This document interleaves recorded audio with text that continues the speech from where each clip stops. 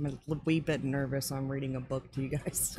Just not even gonna say I'm ready and psyched for it. I am ready and psyched for it, but also nervous, if that makes sense.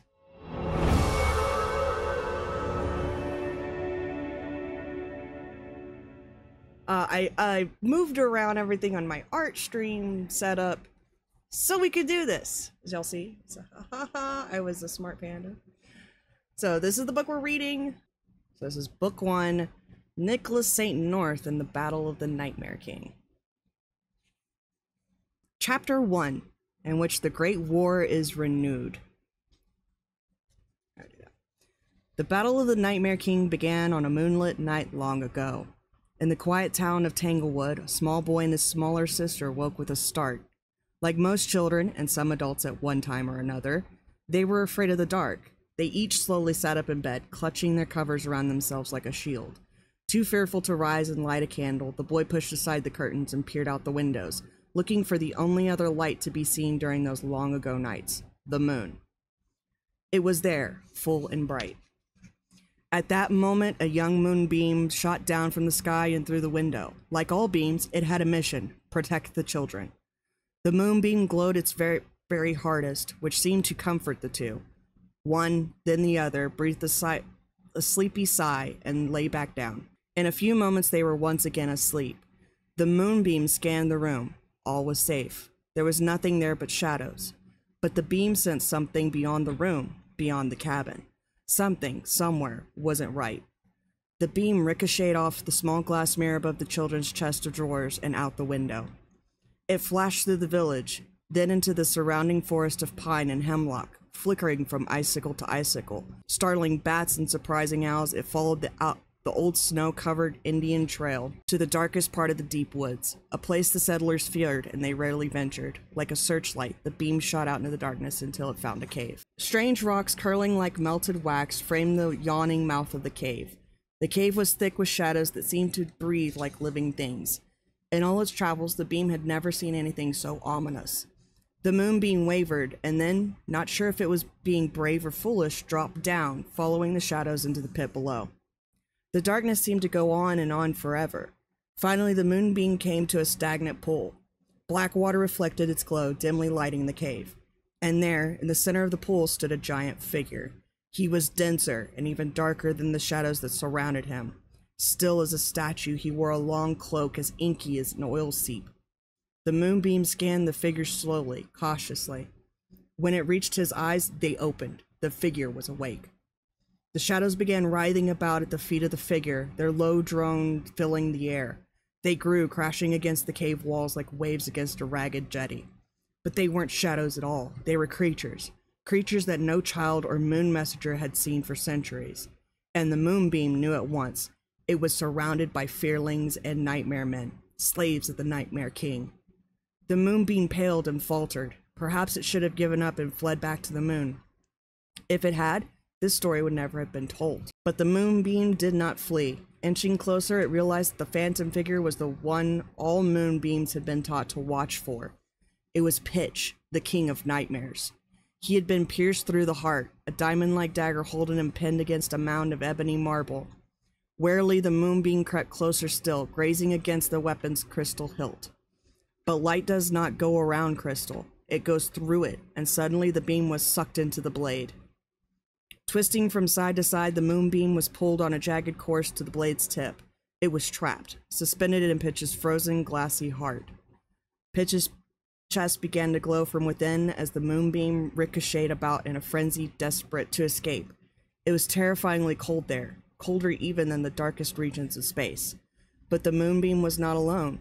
There, just beyond the edge of the blade, in the farthest recess of the phantom figure's heart, it could see the spectral shape of a tiny elfin child curled tight. A boy? Hesitantly, the beam illuminated the child's head. That little ray of light was all it took. The spectral boy began to grow. He burst forth from Pitch's chest joyfully, free at last. The moonbeam was thrown from side to side as the boy, with one quick tug, wrenched the radiant dagger from the cold heart that had trapped him. Bearing the blade aloft with the moonbeam still caught inside, lighting the way, the boy shot like a rocket straight up and out of the cursed cave and into the starry night. By the time his feet hit the snowy ground, he looked every bit like a real boy. if a real boy could be carved out of mist and light and miraculously brought to life. Freed from the dagger's impaling, Pitch began to grow as well, rising like a living tower of coal. Swelling to a monstrous size, he followed the boy's illuminated trail to the surface. Looking wildly up at the sky, Pitch sniffed the air in ecstasy. With one shrug and a toss of his midnight cloak, he blotted out the moon.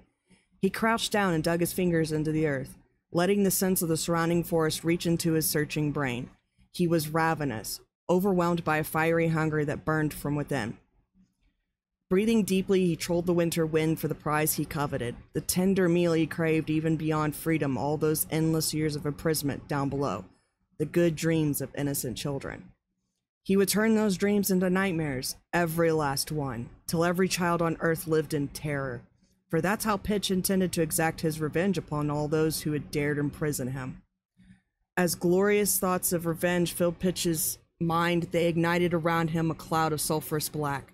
The cloud seeped upward from the seemingly bottomless pit of the cave.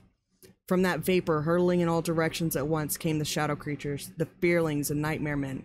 Thousands of them, horrendously shrieking, like giant bats, they glided over the forest and beyond, invading the dreams of all who slept nearby. By now, the moonbeam was frantic. It had found Pitch, the evil one. It had to return to the moon and report back to Sar Lunar, but it remembered the sleeping children back in their cabin. What if the Fearlings went after them? How could the moonbeam help if it was still trapped inside the diamond dagger? The beam bucked and strained, guiding the boy who skittered along light as air back through the town. Back to the small children's window, they skidded to a stop. The spectral boy pulled himself up onto the windowsill. As he peered in at the children, somewhere in his heart an ancient memory or remembrance stirred of a sleeping baby and a distant lullaby. But the memory dissolved almost as soon as it appeared, leaving him feeling deeply and unexpectedly sad. Something dark flashed past the boy and into the children's room. Suddenly, two Fearlings hovered and twisted in midair above the sleeping brother and sister, who turned restlessly, clutching at their quilts. Instinctually, the spectral boy leapt off the windowsill and snatched a broken tree branch from the ground, attaching the diamond dagger to its end. He aimed his gleaming weapon at the window. The Fearlings shrunk back from the light, but they did not disappear. So for the second time that evening, the moonbeam glowed with all its might. The brightness was now too much for the Fearlings. With a low moan, they twined and curled, then vanished as if they had never been there at all. The children rolled over and nestled into their pillows with a smile. And after seeing those smiles, the spectral boy laughed. Up on the moon, however, there was no cause for laughter. Sar Lunar, the one we all call the man in the moon, was on high alert. Something was amiss. Each night he sent thousands of moonbeams down to Earth, and each night they returned and made their reports. If they were still bright, all was well, but if they were darkened or tarnished from their travels, Sar Lunar would know that the children of Earth needed his help. For a millennium, all had been well, and the moonbeams had returned as brightly as they had ventured forth. But now, one moonbeam had not returned, and for the first time in a very long time, Sar Lunar felt an ancient dread. Chapter 2, wherein speaking insect languages proves to be of value.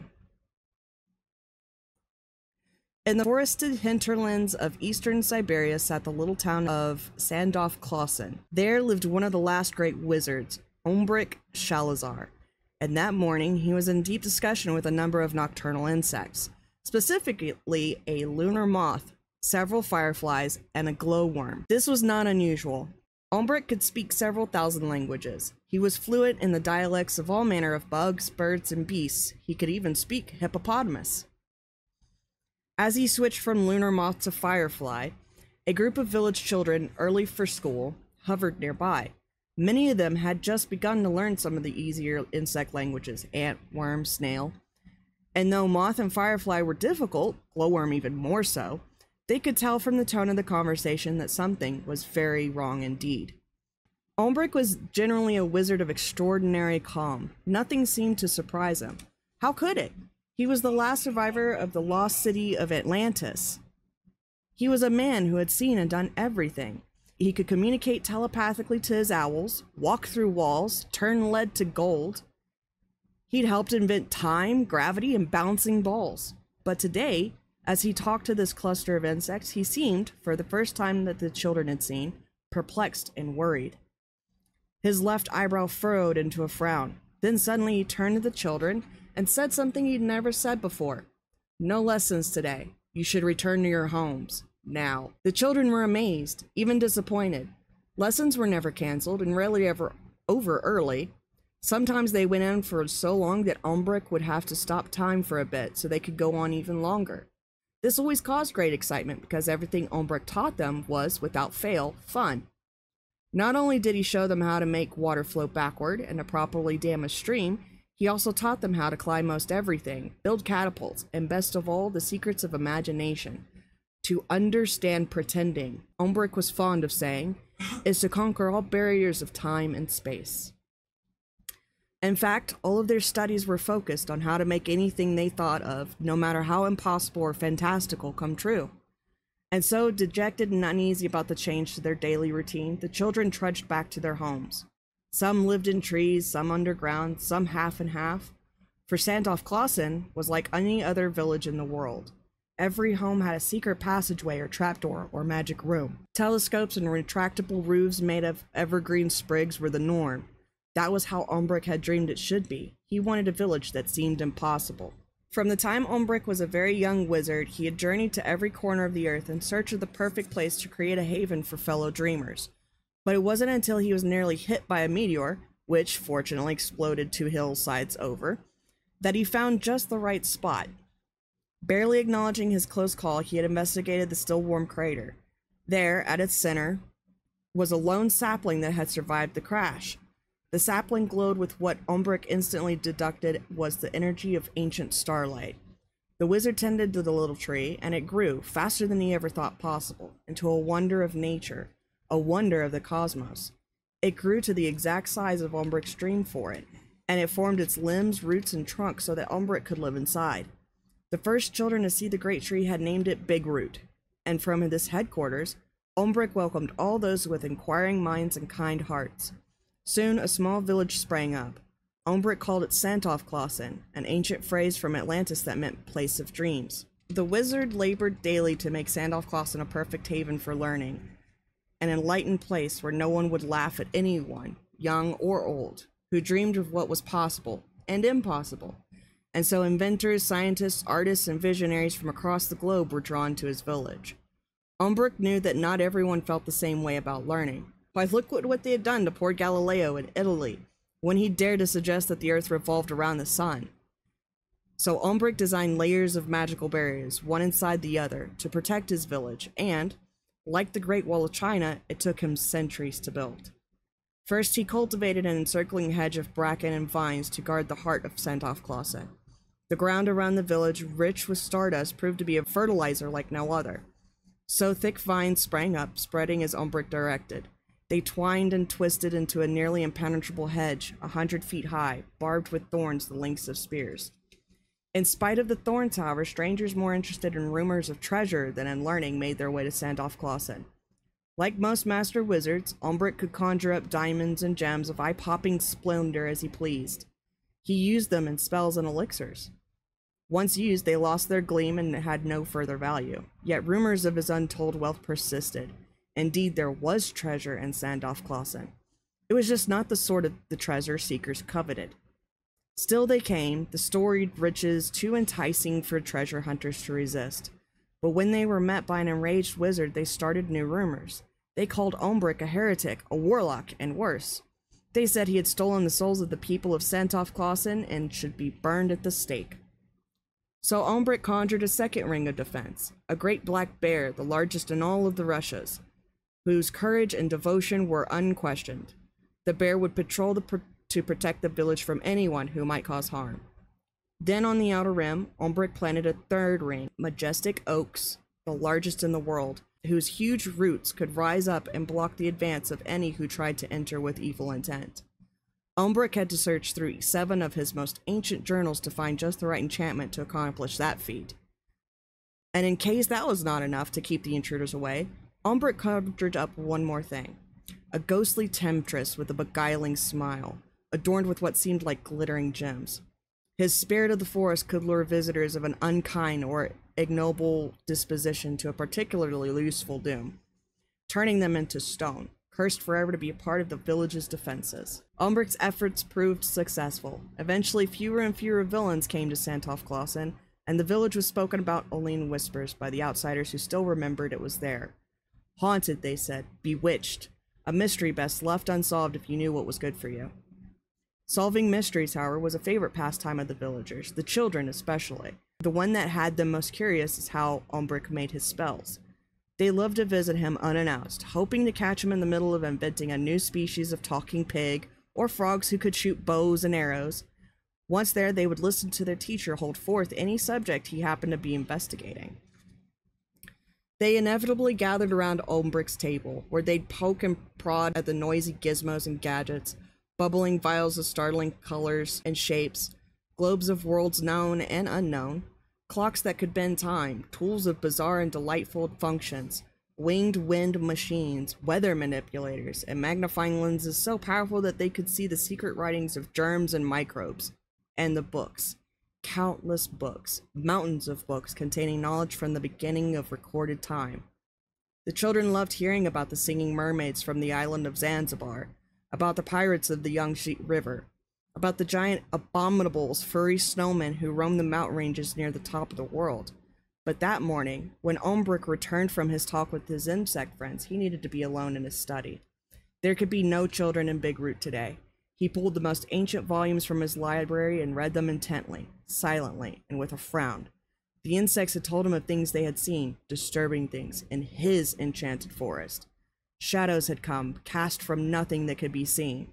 Silent shadows in strange shapes, and they were coming deeper into the woods each night, closer and closer to Big Root. Chapter 3. A terrifying walk in the woods. Umbrick continued to study and worry in his Big Root lab until the first fireflies began to glow. An ancient evil was coming, he was sure, but he still had no plan or potion to fight it.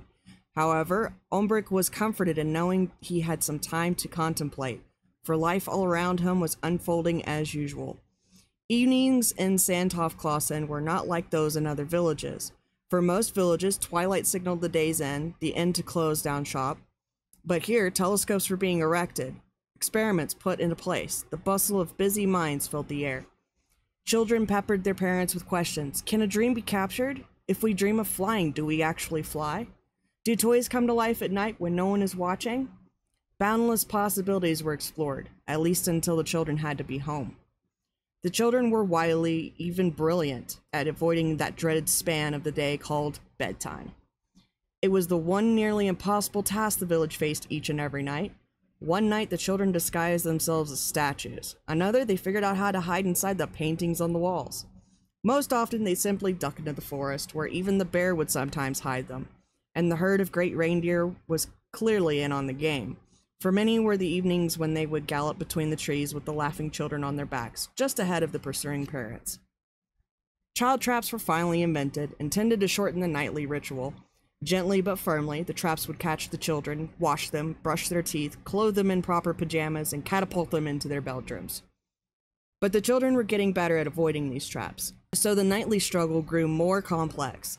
It was a game that the parents indulged and Umbrick always enjoyed, but there were times when patience would wear thin. Once, the children even stood in plain sight atop the trees that ringed the village, but, having painted themselves with sky and stars, with Umbrick's magical paints no less, they were not discovered until dawn. On this particular evening, however, things were decidedly different.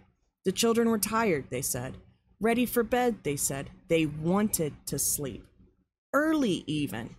The parents were unsure if this was a gift, a trick, or some sort of epidemic.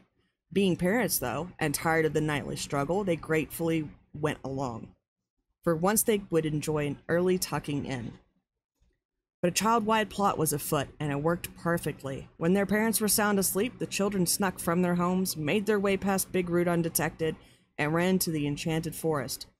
For they had also spoken to the ants and slugs, slug merely being a variant of the worm dialect, after Umbrick had sent them from his laboratory. What the slugs and ants had to say was difficult to understand since the words infiltrated and unfamiliar were hard to translate. One girl, the gray-eyed Catherine, the one child who was being raised by Umbrick and who actually lived in Big Root, had the best grasp of the conversation. There's something new and strange in the forest, she told the others. The insects weren't sure what it was. The question of whether these invaders would turn out to be good or evil hadn't entered the children's minds. They were just doing as they had been taught, to be curious. So lanterns in head, they set out, eager to discover their new mysterious guests. The children ventured deeper and deeper into the forest, following the familiar trails. Not an owl nor chipmunk greeted them. No skunk said hello. They couldn't even hear the bear, whose rumble of walking or snoring was always a reassuring sound. Everything was oddly quiet. Moonlight barely pierced the thick canopy of limbs and vines. The children glanced at one another nervously. No one wanted to be the first to suggest turning back. Umbric called them his hale and hardy daredevils. How could they turn back? But then the air itself grew unnaturally still, and for the first time, the children felt afraid. They huddled against one another and watched the dark grow darker. And then they, too, fell silent. The first scream didn't come till the Fearlings had almost reached them. So, Chapter 4. Out of the shadows come deeper mysteries. The shadows moved slowly, soundlessly encircling the children, drawing closer and closer with each rotation. The children bunched together as tightly as they could. At first they had screamed, but that had only made the shadows come nearer, so they had again fallen silent. They watched one another's faces and stiffened with fear in the dim lantern light. How could they defend themselves against these unnatural things? What would Umbric have done? The eldest boy, tall William, the first son of old William, opened the vent in his lantern and held it high, but the spidery shadows grew longer, reaching for the massive children even more menacingly, as if challenging the light. "I thought that would help," he said, puzzled, trying to sound brave. He closed the lantern's vents. "Perhaps if we run," suggested another boy. "No," cried Catherine. "We must stay together. Look, something's coming." She pointed to tiny lights that were beginning to dot the forest around them. Fireflies. In numbers too vast to calculate, they swarmed forth and attacked the shadows like luminous darts released from an invisible bow. Moments later, the birds, the reindeer, and nearly every creature in the forest joined them. Then the trees began to swing their branches, the vines lashed out like whips. But how can a shadow be fought? The shadows splintered apart, but since they were shadows, they instantly came together again, taking new forms. They snapped and crushed the vines and hurled the forest defenders as if they were leaves in the wind. Undaunted, the forest army fought desperately on, rising repeatedly to protect the children. Still, the shadows slipped past them and began to envelop the children in a blanket of darkness. The older children immediately draped themselves over the younger ones in a last effort to protect them. And where is the bear? Surely the bear will help us, they thought, as the inky blackness fluttered over them. Then out of the night sped something swift and bright, something that moved almost too quickly to be seen. It was brighter than fire, and the shadows cowered. And then there was laughter, the bright laughter of mischief. And in a single perfect moment, the children saw what looked to be a sprite-like boy holding a staff with a brilliant moonlit glow at its end. He seemed to glisten like beads of light. He stood calmly amidst the chaos, his laughter bringing forth swirls of mist that hovered in the air. Then, in an instant, he blurred into 100 shafts of reflecting light that came together around the children like a protective cone, driving back the shadowy blanket. Then he blistered out in all directions, driving back every shadow creature that could be seen. When the shadows vanished, so did the spectral boy, leaving behind only a breeze of misty laughter that drifted over the woods like an echo. The children stood up slowly. The forest creatures righted themselves. As the boys and girls looked around in stunned belief, they saw their parents and Umbric approaching from the edge of the forest. For once, in this town where surprise was the order of the day, no one knew quite what to say about what they had just seen. Even Umbric was rendered momentarily speechless, but the wizard now understood what they all were about to face. "I suggest, given current events, the safest place for the children to sleep this night is Big Root," he said finally. "An ancient evil has awakened, and I must tell you more. Come." And before anyone could agree or not, the wizard threw open his cloak and transported them all to the tree. Chapter 5. The Golden Age. For such an otherworldly fellow, Umbric was a very thoughtful host. Not only had he brought everyone in the village to his tree, but with a quiet command he asked Big Root to form sleeping quarters for all the children, and the tree complied, as it always did, with his wishes. Bunk beds materialized from its hollow center, fanning out like the spokes of a giant wheel. Each row was stacked 5 beds high, and twisting down the center was a spiral staircase. Cookies, chocolates, and warm cocoa hovered in the air by each bed.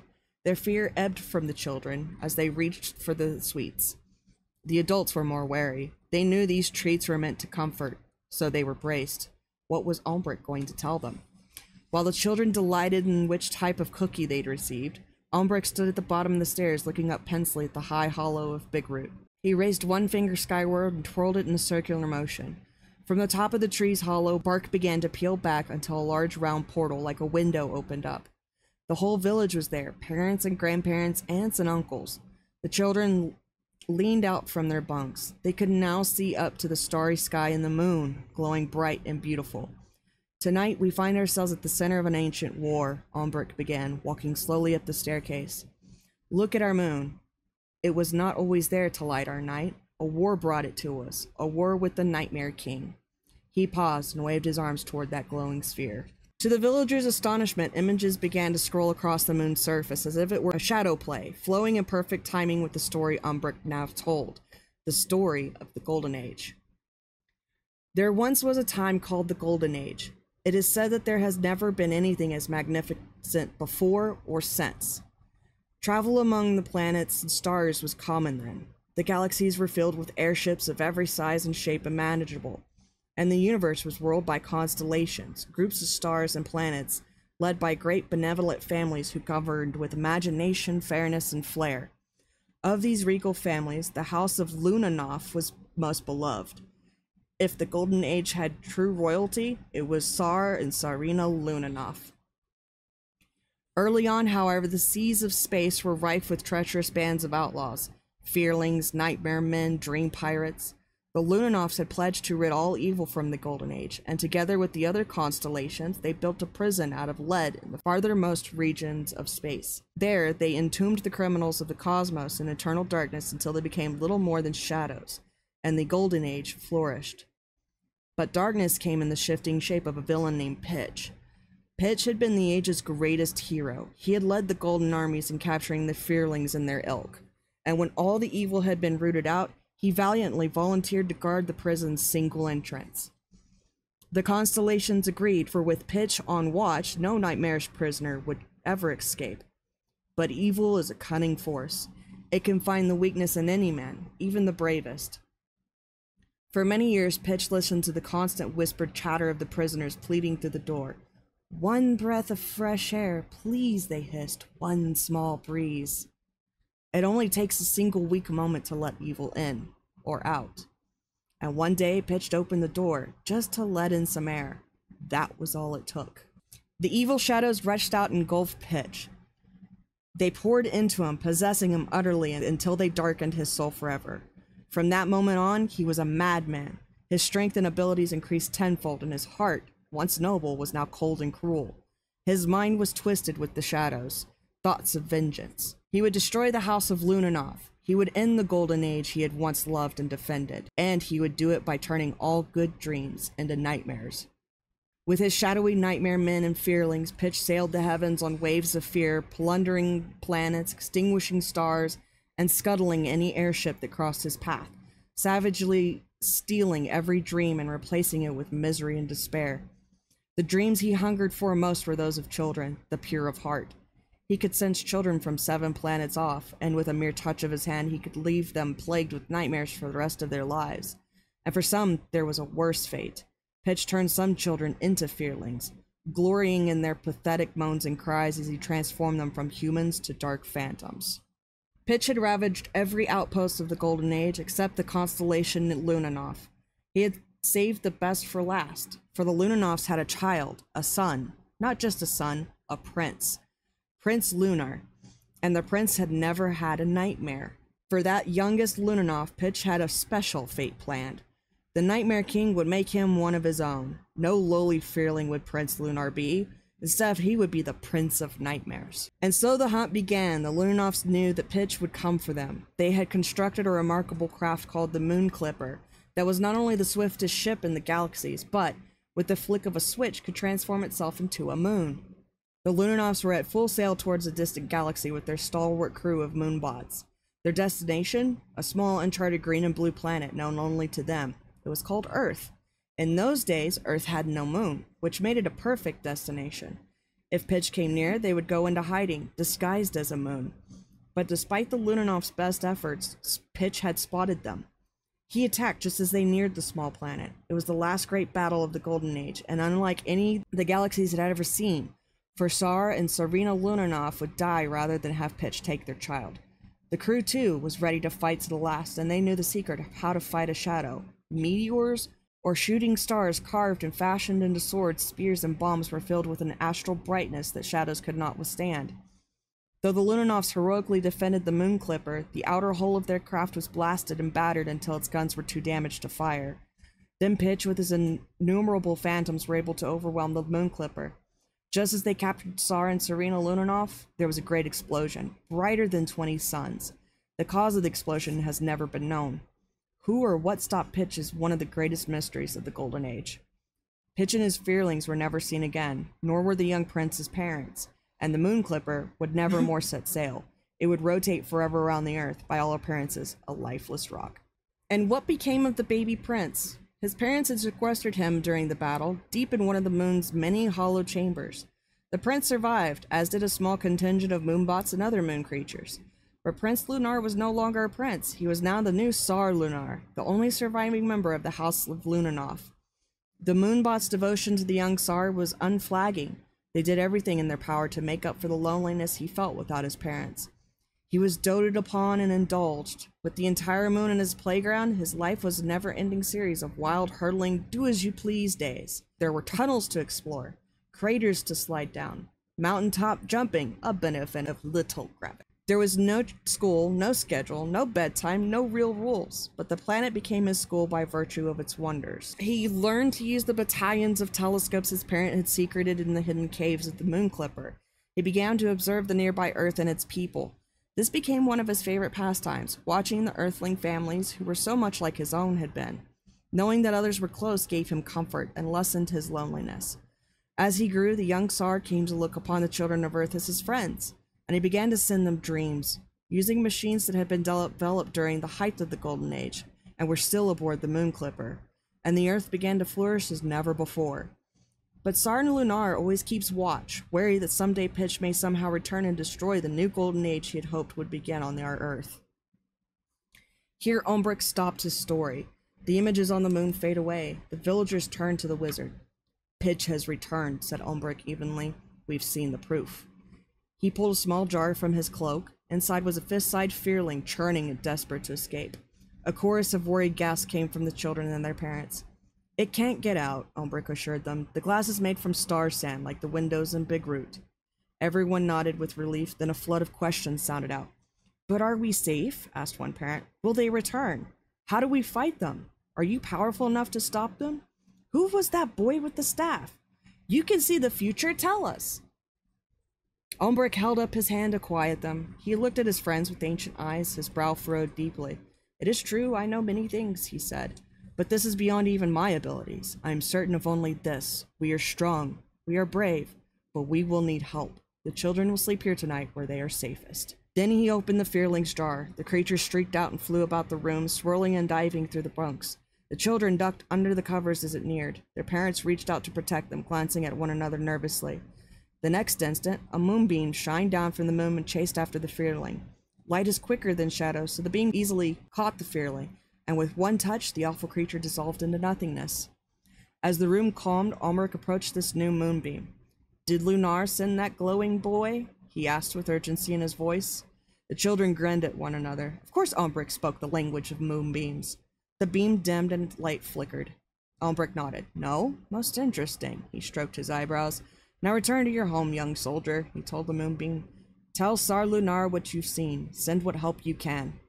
The moonbeam paused for a moment and then shot back up through Big Root's open hollow into the sky. "Will it help us?" asked a boy named Fogg. "I have every hope," replied Ombrick. "I don't want to have nightmares," cried Fogg's sister. "Will I be turned into a Fearling?" asked Catherine, who sat in her usual bed. Ombrick turned to Catherine. He cared for her since she was a baby, so she held a special place in his heart. "Not as long as there is breath in this old wizard." Then, lowering his eyebrows to their usual calm position, he twirled a single finger to shut the portal at the top of Big Root's hollow and bade the parents good night. The most they could do was try to get some sleep, but in the darkest part of the night, sleep was shattered. A terrible, ground-trembling, ferocious roar sounded out through Santofklassen. Chapter 6. Nicholas St. North, a most unlikely source of help. Later that night, in the raggedy camp of the wildest ruffians of the Russian plains, there slept a young bandit chief named Nicholas St. North. No one knew exactly how old he was, for even he did not know his birthday. But he was old enough for the beginnings of a beard, and was without argument the most daring young rascal in all the Russias. A hero he was not, but it was said that he once defeated an entire regiment of cavalry with a bent steak knife, while he was eating. Impressive swordsmanship indeed, but not the kind of achievement that would make a mother proud. North had no mother or father or family that he could remember. He had never been tucked into bed. He'd never known the safety of a home or the tenderness of a mother's embrace, nor the happy camaraderie of a father's company. His boyhood was spent in the wilds, aware of himself only as both predator and prey. There are skills that develop when one grows up forgotten and wild. Keen eyes, light steps, impossible quickness. These skills would become North's native tongue, that and a preternatural sense of where danger lies. As a boy he fled from that feeling, but as he grew older he pursued it. Trees produce growth rings for each birthday, but North had no way to mark the time that had passed. He was somewhere in his teens, though, when he was taken in by the Cossacks, the most savage tribe of warriors in the Russian Empire. Soon North became their greatest fighter. With dirk, dagger, or pistol, he was matchless. They taught him their language, and then he charmed them out of rations, supplies, and common sense. It would be logical to assume that a taste of civility, if one can call the Cossacks civil, would tame the lad, but North remained just as wild. Only now, having learned from these warriors, he was more cunning, powerful, and well-fed. Still, along with all those dubious qualities, there came a ready smile. Life is made up of danger and heartbreak, he'd boast. I laugh in the face of both. Yet for all his humor and charm, North thought of no one but himself, caring only for the thrill of battle and the pursuit of treasure. But Cossacks were, at heart, a cruel bunch, and North, even with his meager moral outlook, could not abide their disregard for human life. And so he had left the Cossack Brotherhood to become a bandit, the most notorious in Europe. Never caught and always at the ready, he and his ragtag band of outlaws had plundered half the wealth of the continent. But the money never lasted long. They gambled and wasted it away almost as quickly as they stole it. North was, in fact, sound asleep and dreaming of just how to steal the other half of the continent's riches when a moonbeam, sent by the man in the moon himself, shined down into the bandits' camp. It darted from outlaw to outlaw, flickering to the ear of Sergei the Terrible. Nope, wrong thief. Putin the Creepy? Not right either. Then Gregor of the Mighty Stink? Yikes, wrong again. Then finally it found North. Ah yes, the bandit prince. In perfect Russian, the moonbeam began to transmit the message. The story dream that the man in the moon suspected would entice young North. Nicholas St. North mumbled and squirmed in his sleep, trying to swat the moonbeam away, but the beam persisted. This was a very important mission, and when it finally managed to embed the story dream in North's sleeping mind, it darted back into the sky.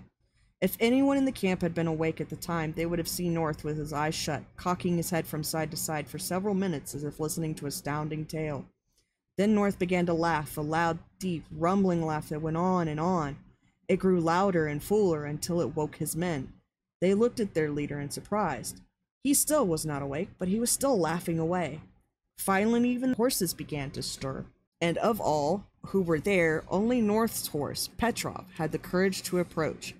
His fellow thieves all respected Nicholas, admired him even, and would follow him anywhere. But he was rash and unpredictable, most definitely not the type of person you woke up.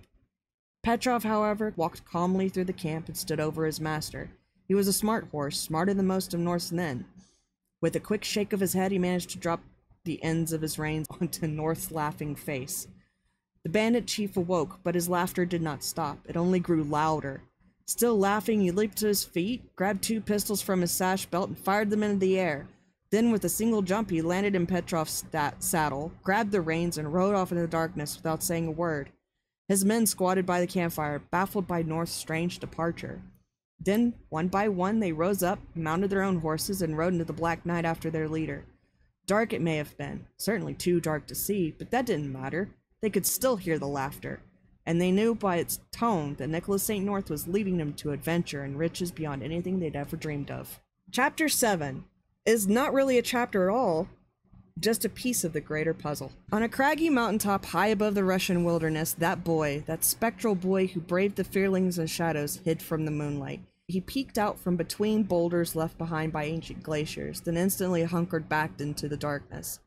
The moon knew he was there. A handful of moonbeams danced about the rocks as if teasing him out. The boy peeked again, drew back, then couldn't resist one more look. The beams bounced from rock to rock, and slowly, hesitantly, the boy stepped forward into the light and gazed up at the moon. For once he stood perfectly still, staring intently at the moon's glowing orb. He began to recognize the face. A face from long ago. It was the face of his oldest and dearest friend, whom he had not seen since the fateful battle with Pitch. Dozens, then hundreds of moonbeams shined down and danced around the boy. The wind began to pick up, and misty mountain clouds swirled by him, not but an arm's length away. The moonbeams started to strobe and flicker. The beam trapped inside the boy's diamond-tipped staff flashed excitedly. The staff began to shake in the boy's hand. He brought it to his face and looked closely at the beam. It seemed to speak to him. He instinctively raised the staff to the sky. The moonbeams around him then focused on the diamond. In fevered bursts of light, they appeared to celebrate the finding of their lost comrade. Messages were apparently being sent and received. Then the staff pulled the boy toward the passing clouds. As a brilliant glow filled the air, the boy stepped right off the edge of the mountain peak, but he did not fall. As his foot reached the open air, it landed upon one of the clouds that was soaring by. The spectral boy took one step, then another. He looked down around himself. He was standing on a cloud. The next instant, he was running, bounding from cloud to cloud faster than it seemed possible. He was smiling, as no boy, spectral or otherwise, has ever smiled before. Chapter 8. Where the impossible occurs with surprising regularity. Nicholas St. North and his men rode all night, but it was a most unnatural evening. North's laughter had finally subsided, but still he charged relentlessly south like a cheerful madman. The moon seemed to light the way for them, leading them through the darkest gorges and densest forests. After several hours at a hard gallop, they came to a river that was too swift to cross. Before the bandits could even slow down, they saw a streaking figure. Was it a boy? Made of light? There followed a dazzling flash that illuminated the water in a strange, otherworldly way. North peered at the river, his instincts kicking in. He was a betting lad, after all, and he sensed that these moonbeams were coaxing him to trust in the impossible. With a nudge, he urged Petrov forward, and they strode right into the river. They did not sink, but rode atop the water. North's men dashed after them. It was like that again and again. Lakes, streams, fjords, any body of water that blocked their path would light up and magically support them. And then, as they climbed high into the mountains, something even more astounding occurred. At the edge of a steep escarpment, the mountains sheared off into nothingness. North pulled on Petrov's reins. The horse reared back just in time to avoid a plummeted drop. North surveyed the edge. Below them was nothing but clouds. If they pressed ahead, they'd fall. There was no telling how far, but it was certain death. Then there it was again, that glowing boy, the burst of light coursing through the clouds, and yet again North laughed out loud. He cracked Petrov's reins and they raced forward. Before his men could shout for him to stop, he hurtled off the edge. North and Petrov fell a few feet, then landed on the cloud. They rode on. North now laughing with a reckless joy. Stunned, his men soared after him, and they too began to laugh at the wild, fantastic folly of what they knew was impossible, and yet there it was happening. On and on they rode through those new cloud mountains and valleys across the white, glistening landscape of the air. Chapter 9. The Battle of the Bear. The enchanted clouds sloped past the high hills just outside of Santofklassen. North and his men skidded down the last cloud's wavy edge and jumped to the solid ground just below. Dawn was breaking. The sky was just beginning to brighten with hints of purple and blue.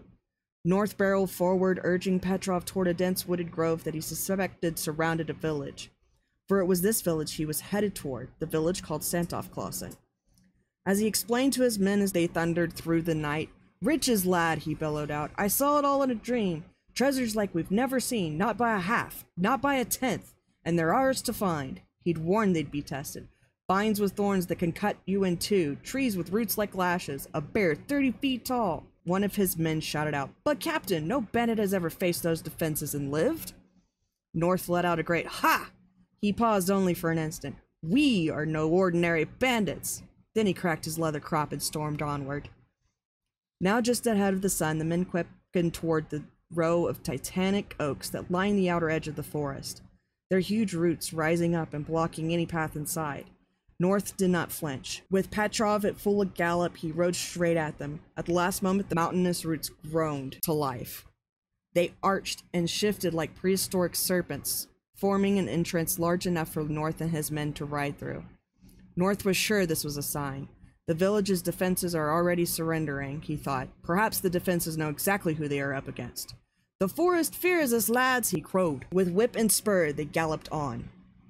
They rushed through the vast, heaving tumult of tree roots, then hurtled into a barbed tangle of giant vines. The vines untwined their centuries of knotting and let them pass. North glanced at the retreating vines' spear-like thorns with disdain. This was almost too easy. He grinned back triumphantly at his men. Now, bring on the bear. The first streams of sunlight began to flicker through the fortress of limbs and tree trunks.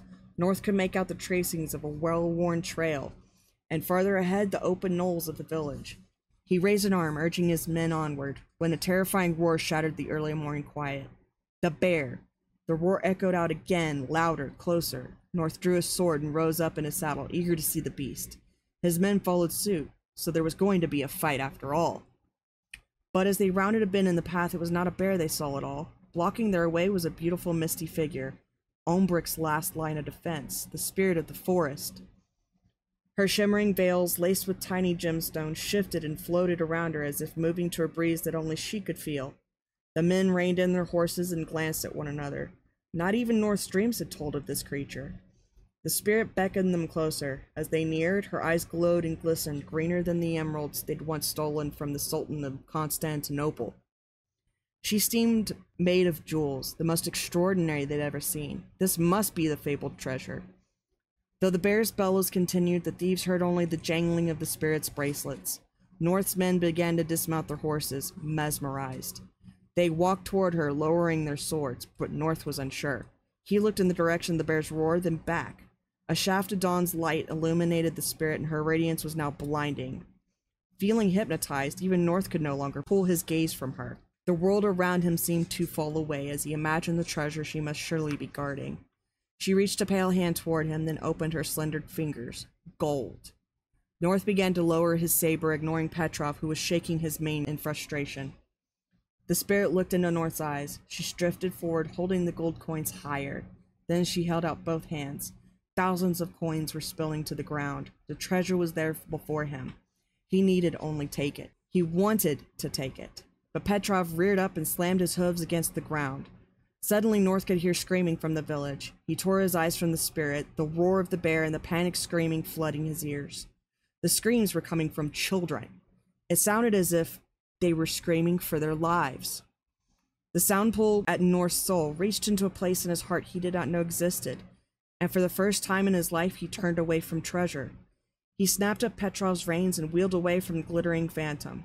"Lads, this way!" he barked, but they were transfixed.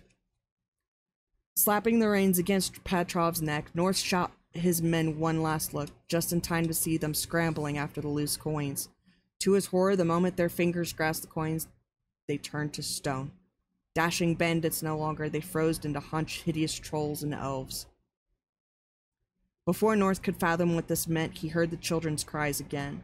As in all moments of true bravery, North's heart beat so strongly that it filled his whole body with a steady, urgent pulse, flooding his head until there was no thinking, just action. The pounding of his heart was echoed by the drumming of Petrov's hooves as North raced toward the screams. A second chorus of screams rose up, and North urged Petrov even faster. But when they reached the tower center, Petrov reared back. The scene before them was like something out of a nightmare. North had seen many things, but nothing in his young life to match this. A tree, an oak of staggering size, was actually fighting an enormous black bear. His muscles, dense and flexed with aggression, rippled under an endless mass of fur. The tree's roots had torn from the ground and were thrashing and grabbing at the bear like an octopus. It swung a massive limb to strike at the bear, but the creature blocked the blow, snapping the branch off at the trunk and sending it crashing into a house. Then the bear clawed at the tree's trunk, digging holes to reveal the tree's hollow. It was there, inside the tree, where North saw the children, at least a dozen of them, cowering and terrified. In front of them stood an ancient wizard, madly waving a wooden staff, shouting what sounded like the beginnings of an incantation. But before the wizard could finish, the bear shredded away a huge swath of bark and snatched the wizard from the hollow, gulping him down in one furious bite. The children burrowed deeper into the farthest notches of the tree, quivering. The tree gave a great shudder, then its roots and limbs fell limp. The bear sprang free. He eyed the children and raised a massive paw, but North had begun his charge. He had the advantage. He saw the bear, but the bear had not yet seen him. He rammed Patroved in the bear's black fur at full speed, knocking the brutish creature off balance. Drawing a second saber, North managed a half-dozen deep wounds before the bear regained his footing. With a roar that shook the forest, the creature swung around faster than North ever thought possible. One single swipe was enough to fling thief and horse into the air. North landed into the tree's hollow. Though badly wounded, he did not falter. With the children huddled behind him, he stood his ground. "Our bear has gone mad," one of the children told him breathlessly. "Our Ombrick," came the teary voice of a young girl. "He's been eaten." She choked on the words, struggling, he could tell, to contain a sob. "Then he'll eat no more," replied North, and braced for the bear's attack. The bear rose to full height, casting a shadow over the bandit and the children. His claws were ready, his teeth were bared. He let out a growl so low and ominous, North could feel it in his bones. For once, North did not laugh in the face of danger. With blinding speed, he threw 6 daggers, 3 from each hand, and riddled the bear with knives. Then he redrew his sabers and attacked. The bear struck back, but North was at the ready. In an instant, he'd slice off the deadly tips of the bear's claws. The bear surged forward. North, both sabers in hand, plunged. But the bear was not done. He tossed North to the ground like a rag doll. The bandit, stunned, could not get up. The bear lunged at him, his full weight bearing down, but North was not finished either. He would not let that monster have the children. With what little strength he had left, he raised both his sabers just as the beast's massive body slammed on top of him. The bear landed with the violence of a meteorite. The ground shook for miles. A cloud of dirt and earth mushroomed up, turning the morning sky ashen. In the silence that followed, the children looked out from the splintered gashes of Big Root. They could just make out the bear's huge shape through the haze of dust. He shifted and lurched, trying to get to his feet. His breathing was labored and short. With one long, mournful groan, he slowly rolled over and moved no more. As the air began to clear, the children gasped. The man with the swords lay on the bear's chest. Both sabers were jammed to the hilt of the black fur just above the behemoth's heart. The man lay unmoving as well. He looked so small and ragged, like a toy. In a daze, the children crept forward to stare at the valiant swordsman. Their world was shattered. Their beloved bear had turned into a monster and destroyed everything they held dear. But they wanted somehow to help this man who so courageously saved them. Ombrick would know what to do, but Ombrick. Some of the children began to cry softly, others kneeled, reaching out to touch the crumpled man, and as they did so, a dark, shadowy mist began to rise up from the mouth of the bear. An inky mass began to form. It grew larger, sizzling and writhing in the morning light. Then it sharpened to a shape that towered above them. The children drew back. They'd seen this face before, in the story Ombrick had showed them of the Golden Age. Looking down on them was Pitch himself. In his hands was Ombrick's carved staff broken in two. "This is all that's left of your precious wizard," he sneered. So chapter 10, in which a great many things occur swiftly. With no one to protect them, the children were certain they were doomed. Pitch leaned down closer. The children backed away. His awful face was a nightmare in itself, not so much ugly as haunted, cold, without a hint of kindness. Centuries of cruelty reflected from his piercing stare. Yet there was a magnificence about him like that of an approaching storm. The children have never beheld any being that seemed so powerful. Not Ombrick, not their bear. They were frozen in a sort of mesmerized, terrible awe. Pitch leaned closer still, but as he did so, the children noticed something. Pitch seemed to be fading, growing dimmer as the morning sun reached past the trees, and then dimmer still. The children could barely believe what was happening. They didn't dare move. "In time," Pitch whispered, wincing in the sunlight. "In time you'll be mine." At an airy silence, Pitch began to seep slowly into the ground. He tried desperately to hold onto the two halves of Ombrick's staff, but as he became more and more translucent, the pieces slipped through his hands and fell to the grass. Then, in a dank, smoky mist, Pitch dissolved into the earth until there was no trace of him at all. The terror gone, the children scrambled out of the remains of Big Root. They looked about wildly, and there, running toward them, flooding around them, enveloping them in their arms, were their parents. "You're safe, you're safe," one mother called out, tears falling onto the head of the small boy she clutched. I'm so sorry, cried a father. He trapped us in our sleep. We could hear your cries, but we couldn't move, murmured another mother, hugging her little girl tightly. Something happened to our bear, the tallest boy told them. Ombric's been eaten, another boy sobbed. That man saved us and he's been killed, a girl hiccuped, pressing her face into her father's chest. But you're safe, the parents said again and again, and the joy of that started to turn sobs to smiles, wails to grins. Only little Catherine stood apart, pressing her lips together until they were pale. Then, with a slight tilt of her head, she left the group to join old William, the village elder. He stood over the place where Pitch had vanished. Only a small crack in the hardest dirt remained. He looked at the bear and the fallen hero who had defended the children. The old man shook his head. His was a sadness that was just beginning to sink in. Catherine took his hand, and soon one, then another of the villagers trickled over. They looked at the broken pieces of Ombric's staff. How can this be? Whispered old William. And the joyful clamor of reuniting families began to give way to piercing grief. Some of the children started to lean against the bear's unmoving body, clasping and hugging his thick black fur. No, don't touch him, cried Fogg's father, pulling Fogg away. Tears welled in the child's eyes. But he's our bear! Another child chimed in. He never hurt us on purpose. It wasn't his fault. That bad one changed him, said Catherine. Think of what he's been to us. Then everyone stopped and remembered. Not the bear's last terrifying moments of madness, but the years of devotion and friendship. The way he had protected them time and again. And what of Ombric? Big Root? Were they lost forever? The sorrow began to spread. First the trees ringing the outer rim of the village began to sway, their limbs sinking toward the forest floor. Then the rest of the forest followed, every inhabitant, be it plant, insect, or animal, flooding the air with a heavy, woeful roll of a sound, as if the entire world were moaning. The sky darkened. The wind began to swell. Leaves began to snap away from the trees, the vines, and the bushes. Big Root was stripped of all its foliage, the swirling leaves circling around Santofklausen like a tempest of tears. Through the blur, the villagers could see something moving toward them. It was the spirit of the forest. She glided to them and hovered over Ombric's broken staff. She too was weeping, her jewels now dull, her tears falling on the staff's broken edges. The village would never be the same, that seemed certain. But Ombric's first lesson to anyone who lived in Santofklausen was simple. There's a little bit of wizard in everyone. That magic's real power was in belief, that every spell began. I believe, I believe, I believe. Old William picked up the two halves of Ombric's staff and fit them back together precisely along the break. He looked at Catherine intently. She instantly understood.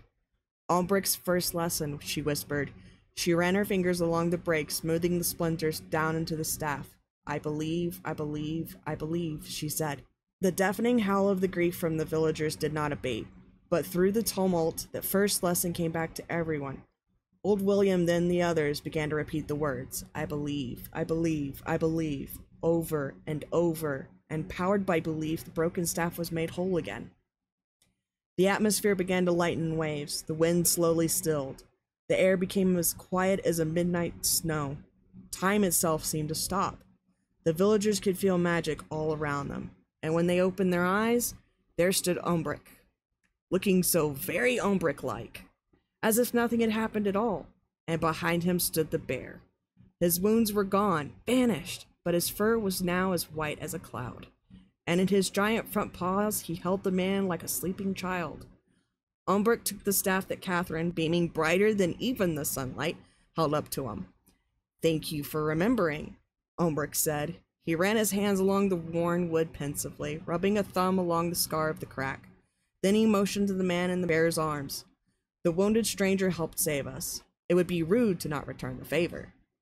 With a wave of his hand, Ombric started walking toward Big Root. In front of everyone's eyes, the tree began to revive. With Ombric's every step, new leaves budded forth and grew. With Ombric's every step, the shattered hearts of the villagers grew stronger. Magic had indeed returned to Santofklausen, and all of it would be needed to heal the young stranger who had saved their day. Chapter 11, in which wisdom is proven to be a tricky customer indeed. Days passed as North drifted in and out of consciousness in Big Root. Am I actually inside a tree? Is it the very same tree I'd seen fighting the bear? A tree that fought a bear?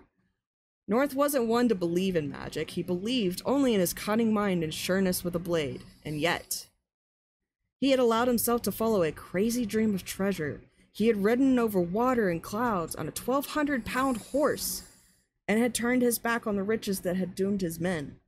These acts defied explanation, and now there he was, in a bed that seemed to understand his every thoughts or need. When he was uncomfortable, it adjusted and propped him up. When his bandaged legs ached, the bed gently kneaded at them until they felt better.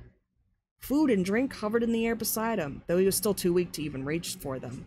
But there was always a steady parade of 3 or 4 curious children, always bickering with one another who got to spread jam on his toast, who got to hold a mug of hot broth or cooling honey water to his lips, and what seemed to cause the most heated arguments, who got to feed his horse. But the more North rested, the more his mind wandered and marveled at the many impossible things that had occurred. The most impossible was that the wizard, the one he'd seen the bear devoured, had survived. How can this be? His name, North learned, was Ombrick, and he was alive and whole. He was applying elixirs and ointments and fussing over North as often as those children did. What a yammering bunch they were. Some days, the bad days, the days when the aches of wounds healing brought on fevers, their conversation seemed insane. Messages from insects, creatures called Fearlings, and a man in the moon.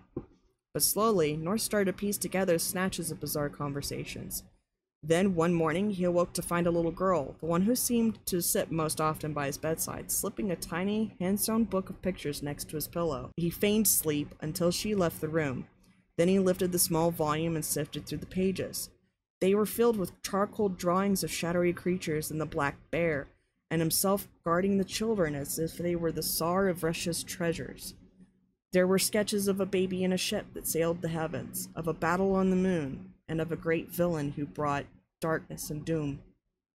The tale was swirling in his head, colliding with what he remembered from that early morning duel, and filling in the gaps of what he'd once thought impossible and now believed was true. Had he really stopped that bear? The children assured him he had. The children explained that a demon named Pitch the Nightmare King had come for them, to take away their dreams. His minions, the Fearlings, hadn't been able to sneak into Santofklassen. The moonbeams were too effective at stopping them during the night. That Ombrick fellow had figured out that Pitch couldn't attack during the day. Since his defeat centuries ago, neither he nor his Fearlings could tolerate the light of the moon or the sun. So Pitch had possessed the villager's bear, forced him to do whatever he commanded. It seemed a perfect choice. Being inside the bear was an ideal shield against light and was powerful enough to fight Ombrick. Best of all, he could be trusted by the villagers. He was their friend. To North, it all still sounded like madness. Nightmare kings, enchanted forests. Then North thought more about the dream that had brought him to Santofklassen in the first place. It made him wonder, how could a dream show him a place he'd never seen? One day he felt strong enough to ask Ombrick.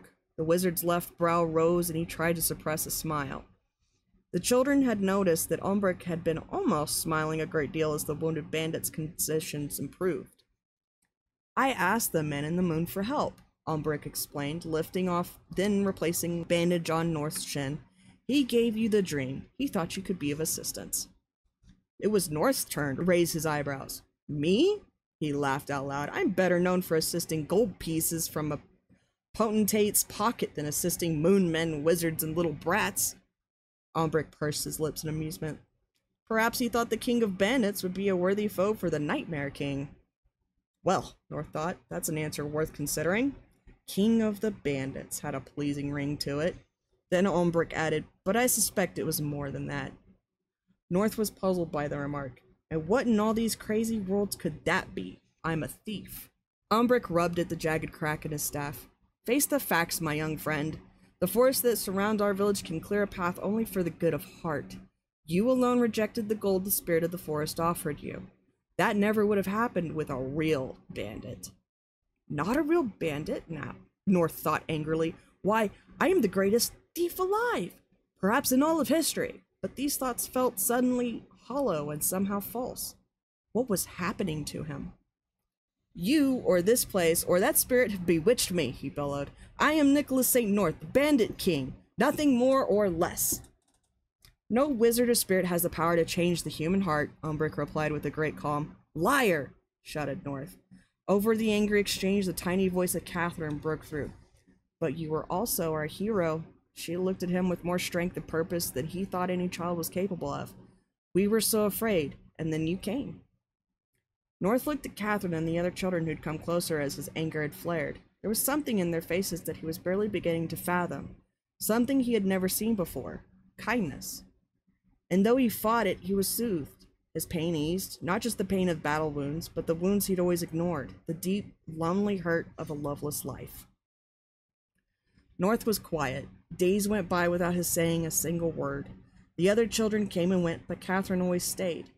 He learned she was a foundling. Her parents were trying to get to Santa Clausen, and they had become lost in a terrible blizzard outside the forest rim. They'd perished in the cold, but Catherine, just a toddler then, had stumbled to the edge of the forest. The trees took pity on her, and with their roots lifted her up, passing her from tree to tree and vine to vine. The animals had joined in, first a band of squirrels and chipmunks, then the reindeer, and finally the bear himself, who brought her to Ombrick's front door. From that night on, she had lived in Big Root. Her steady kindness to North was his greatest comfort and worst torment. He saw himself in her. He knew what it was like to be lost, and this haunted him. As he continued to heal, he seemed to withdraw even further. North saw within the child's serious gray eyes a need, a hope, a wish that he'd fought since he could remember. To have a friend. His life had been so hard and ruthless. Friendship meant trusting someone, and that was a luxury he never enjoyed. But he slowly began to soften. What danger could this little girl possibly pose? She wasn't a Cossack or a thief. She was just a lonely little girl. One morning, after Catherine had cleared a mug of elderberry soup that he had not touched, North finally spoke. "Thank you, Catherine," he said, his voice a little raspy from being quiet so long. Catherine looked at him with that clear-eyed gaze that seemed to see right through him. "Just rest, Mr. North," she told him, a hint of a smile curling onto her lips as she resumed her post at the foot of his bed. They didn't need to say another word. Friends don't need to. Chapter 12. Another short but intriguing episode. While North recovered in Big Root, the spectral boy rollicked across the planet as he pleased. From the wilds of Canada to the Himalayas to the Arabian desert sands, riding on the wind or on fleets of clouds he commandeered at his whim. He could outrun any moonbeam and took prankish pleasure in hiding from them. He could never sit still for long. It was as if he'd been locked inside for 10,000 rainy days, which wasn't far from the truth. Being locked inside Pitch's cold heart had been like a prison. Still, it wasn't the dagger that kept Pitch paralyzed all that time, but the goodness of the spectral boy. The boy thawed the tiny fragment of goodness that still lived inside Pitch and kept his evil frozen, unable to act. A little bit of goodness can be very powerful against evil, but the boy needed light and warmth and life. He could not bear the burden of stunting Pitch forever. His glow would eventually weaken and die, and Pitch would have walked again. But now the spectral boy was free. He needed to just go, to see whatever seized his attention. This earth was new to him, and he looked upon it in very simple terms. Things were either good or bad. Riding clouds was good. Fearlings and nightmare men were bad. He thought of people almost as simply. There were small ones, children. They were good and fun. They were playful and wild like himself. As for the tall ones, grown-ups, his feelings were more complicated. Some were good, and some were definitely bad. And Pitch was worse than bad. Pitch meant to harm all small ones, especially those in Santa Clausen. The boy wasn't exactly sure why Pitch wanted to hurt them, but he was sure that it wasn't fair, or right. He thought it might be that they were so strong and happy that they never had nightmares. So no matter where he was or what far-flung corner of the planet he was exploring, come night, he would rush back to the village and hide near Big Root, watching and waiting. He noticed that the tall one named North had stayed in the village. He liked North a great deal. He was brave and strong and always kind to the small ones. But there was something else about North that intrigued him. The old man named Ombrick was teaching him how to do all sorts of fascinating things, magical things. The boy had once peered into the window of Big Root and saw North intently reading a thick book by the fireplace. Ombrick was going over ledgers at a table nearby. Sleeping in her own little bed was the girl they called Catherine. He liked her too. She was very brave for a small one. The spectral boy had the oddest sensation, a memory of something familiar, something good. He didn't know the word for it, but what he felt was friendship. Then the moonbeams arrived and caught his attention. They were ready for their game of chase. The clouds were waiting. It was time to play. But if Pitch or any of his kind returned to hurt these people, the boy would do his best to help them. Alright, Chapter 13. The Warrior Apprentice proves to be clever. Unlike the Spectral Boy, Nicholas St. North only thought he knew what it was like to be cooped up too long. Before a week was out, his bruises hadn't even turned all the way from blue-black to yellow-green. He was back on his feet and doing 100 pull-ups at a time on a sturdy birch branch. He had the strength and determination of a herd of mustangs. North hadn't touched a saber since the battle with the bear, for the slightest thought of a weapon sent dark, troubling images bubbling up to his brain. Children cowering, claws raging, so much panic and screaming. Umbric had created Santofclausen as a sanctuary, and right now that was exactly what North needed. And so he took sanctuary in Umbric's books.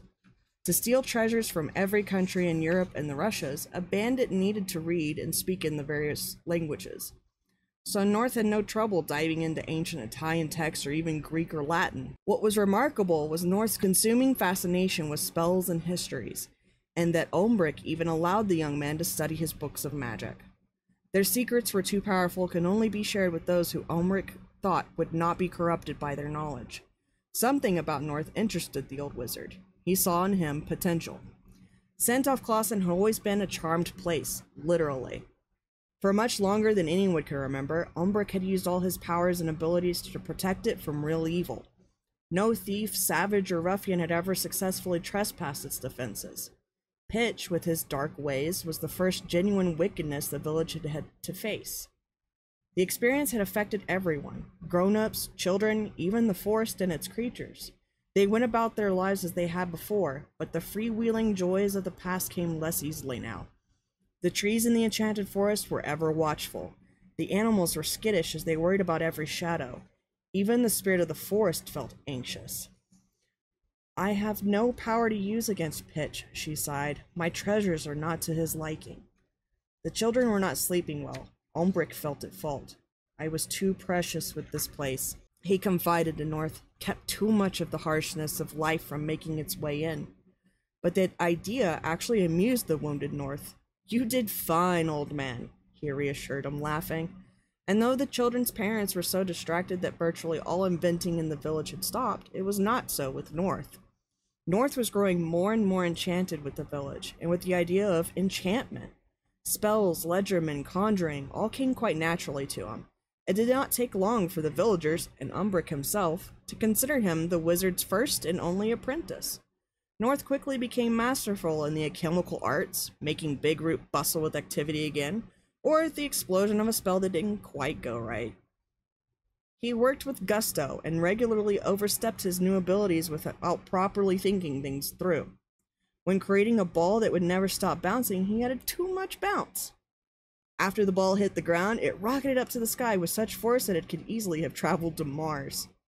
In another experiment, he tried to make a young cat stay forever kitten-sized. First, he accidentally shrunk the animal to the size of a microbe, then overcompensated. A regular-sized kitten is cute, but one that is 12 feet tall is a problem. The cat tried to eat Petrov, and the bear repeatedly, even after being returned to a normal size. This was all a welcome diversion for the village, a chance to laugh again.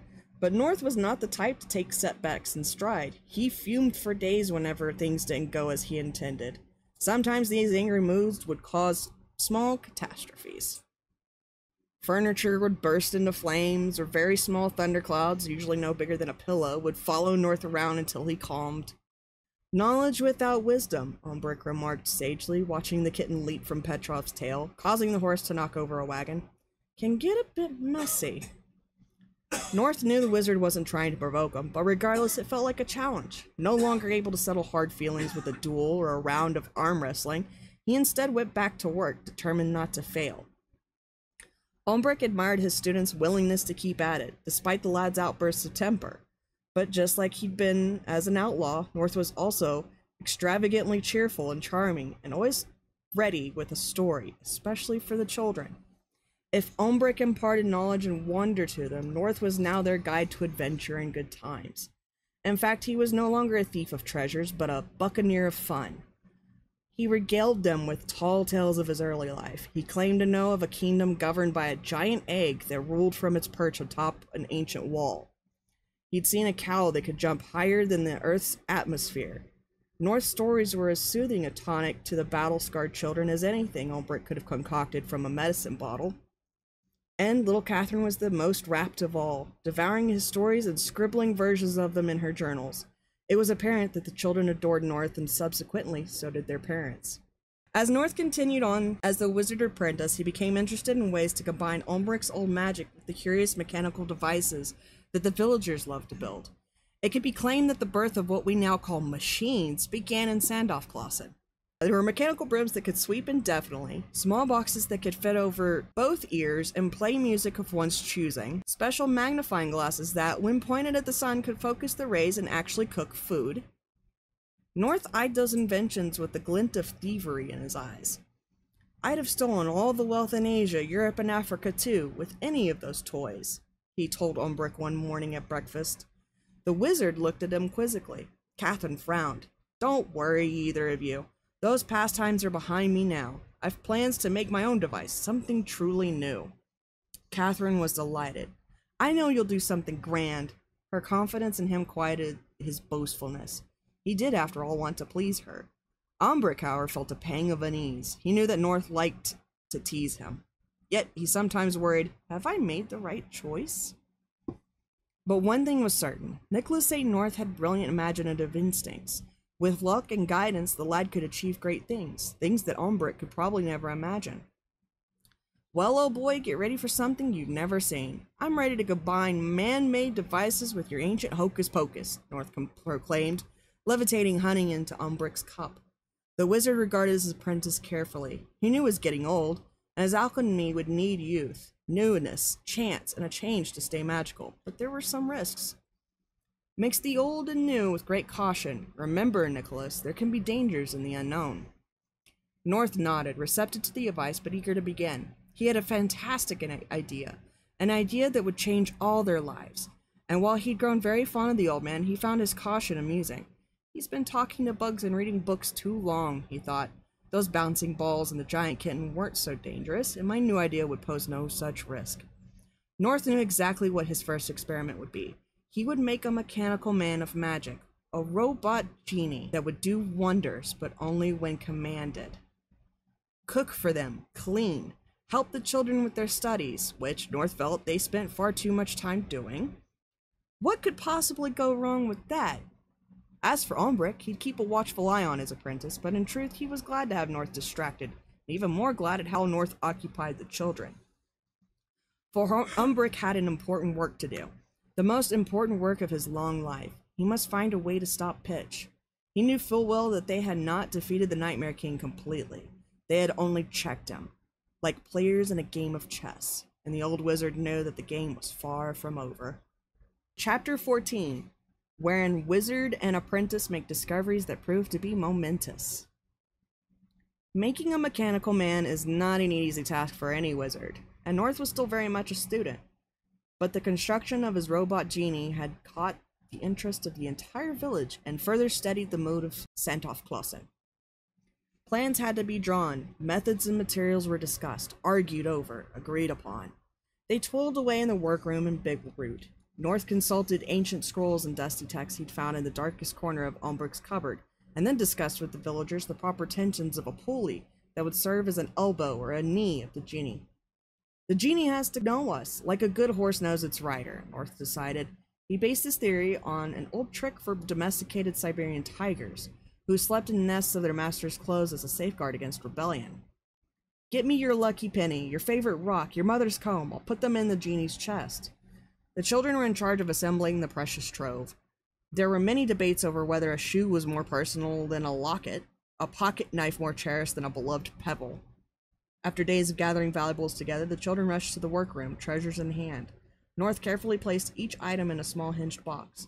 He was just about to tuck it into the cavity by the genie's heart when Catherine dashed up, waving a scrap of paper, a drawing of North himself. Will the genie know us both from this? She asked. North looked from the childish drawing to the small girl in front of him. He looked to the drawing again, at the detailing Catherine had added. He looked grand, noble, heroic even. Was that how she saw him? He unhinged the box and gently laid the paper on top of the other items. But in truth, he most wanted to fold it into his pocket to keep it for his own. He realized with a start that Catherine, in her quiet way, was waiting for a reply. Indeed it will, he assured her. It'll recognize the portrait and know whose hand has made it. At that, the children huddled close as he sealed the box and carefully placed it inside the genie's chest. Is it finished? Asked Fogg. Soon enough, North told him. He looked down proudly at his mechanical creation. At nearly 8 feet tall, it was shaped like a man, but built entirely of metal gears and clockwork, all in shades of metal, silver, bronze, copper, gold, and darker tones like gunmetal and iron. It was strangely beautiful, like something that hadn't been made, but had been dreamed into being. Around the chest, shoulders, and joints were plates that resembled armor, but with intricate, graceful curves. The face and head were simple-shaped, yet had a handsomeness that recalled a finely made toy. One slim silver key protruded from the area over the heart. That's how North intended to wind up the genie, he explained to children. All told, there was a wondrous quality about it that surprised them all, especially North. He'd built weapons and shields before, but the robot genie was designed to do only one thing, and it looked the part. North fastened the last chest plate over the treasure box, then turned the silver key 5, 6, 7 times. There was a soft, almost musical whir of sound, and the robot genie sat up. It looked at them with a curious expression, not of surprise, but as if it had been expecting to see them, and appeared to smile. North and the children erupted in cheers. What is your command? The genie asked in a smooth, measured voice. They were all caught off guard. A first command! They hadn't thought of what their first command would be. Then North spoke up. Catherine, you may give the order. Catherine's eyes widened, a rosy glow creeping onto her cheeks. She thought for a moment, then in her most polite voice said, I should like you, Genie, to walk outside, please. The genie nodded just as politely and did as she asked. The group followed the genie out of the door of Big Root and into the light of day. And Nicholas St. North, for the first time in his wild, adventurous life, felt that he had done something truly fine. Umbric, however, was unaware of his pupil's success. He was locked inside his own room, lost in his studies. He had made considerable progress, with the use of a millennium's worth of astrological records, along with charts yellowed with age and bits of stories and legends. He was able to piece together a plan he had hoped would stop Pitch. He discovered that 5 relics of the Moon Clipper had fallen to Earth, scattered across the globe after the Great Explosion. But, Umbric reasoned, if they were brought together, they could hold great power, a far greater power than that of the wisps of ancient stardust that had enriched the ground of Standoff-Clausen, and perhaps even greater power than that of the moonbeams. Umbric had been tracing the location of 5 pieces. We must gather the closest first, he murmured, rolling a chart back up and tying it within a leather cord. But he alone knew that getting to the first stop would be the most dangerous journey of his very long life. Chapter 15. Partly Cloudy and Most Unfair. The genie had become the undisputed center of excitement in the village. It was able to do almost any task it was asked. Genie, can you move these boulders? Asked one of the old Williamson's son, not as old William. I was thinking of making a new tower. As you command, replied the mechanical man, and in minutes it had assembled, quite artfully, the hulking stones into a splendid tower, complete with turrets. Other villagers had made requests to the genie, but one day Catherine had a request she desperately wanted to make, and North could read her impatience. Genie, the last will explode if she doesn't get her turn next, he boomed. Catherine bounced on her toes in anticipation. She had been drawing pictures of the jumping cow North had told them about, and wondered what it had seen when it had leapt in the sky. The genie turned to her and she asked excitedly, Genie, can you throw me as high into the air as you can and catch me? As you command, it answered, and quite effortlessly it tossed Catherine so high that the villagers lost sight of her. They peered into the sky worriedly, North using a telescope of his own design. There she is, he said at last, pointing to the small bank of clouds Catherine was gleefully skimming over. Though the others watched uneasily, Catherine was delighted by her sudden journey into the atmosphere. She'd soared above the tallest trees in Standoff-Clausen and past a flock of startled geese. She soared higher than she had ever imagined. Below her, Standoff-Clausen looked rather small, and the outside world very large and inviting. She trusted the genie to catch her. After all, North had made it. Then floating just a few feet in front of her was a small cloud, not much bigger than a feather bed. On that cloud, to her complete and utter surprise, crouched a boy. The same boy had come to their rescue back in the forest. He was looking right at her. Catherine gasped. She had seen him only that one time. In daylight he shimmered even more brilliantly. He looked as if he were made of light and mist, like a breath on a cold winter's night. And how was it that he could stand on a cloud? She stared, stunned. They had only a single second together. She smiled at him, he smiled back. She reached out her hand and he did as well. Their fingertips were just about to touch. Then she began to drop. Whereas going up had been a delicious mix of terror and glee for Catherine, falling the rest of the way back down was entirely different. She was so deep in thought about the strange enchanted boy that she was barely aware that she was hurtling toward Earth. Nor did she notice Ombrick emerge from Big Root, lean on his staff, and watch. She landed, to North's great relief, gently and comfortably in the genie's outstretched arms. A wisp of wind touched her cheek, and she glanced up toward the small cloud once more. "I knew it'd catch her. I built it that way," North blustered as everyone cheered. But that didn't stop his heart from pounding until the genie tipped Catherine firmly into the grass. "What if it missed her?" cried William, the almost youngest, sounding a bit disappointed that things had gone so smoothly. "Genie, I want to be able to become invisible," demanded William, the absolute youngest. Sunlight glinted off the genie's shoulders. It paused, then giving a sweeping bow said, "That is a wish I cannot grant." "But why not? You're supposed to do anything we ask," said William, the almost youngest. "I am a genie of the possible. I can do anything a machine or mortal may, but more effectively. To make you invisible would take magic, and magic is only for those with the wisdom to wield its power." Then it bowed again humbly. Ombrick gave a cough and strode up to the genie, peering at every inch of it. He did not say a word.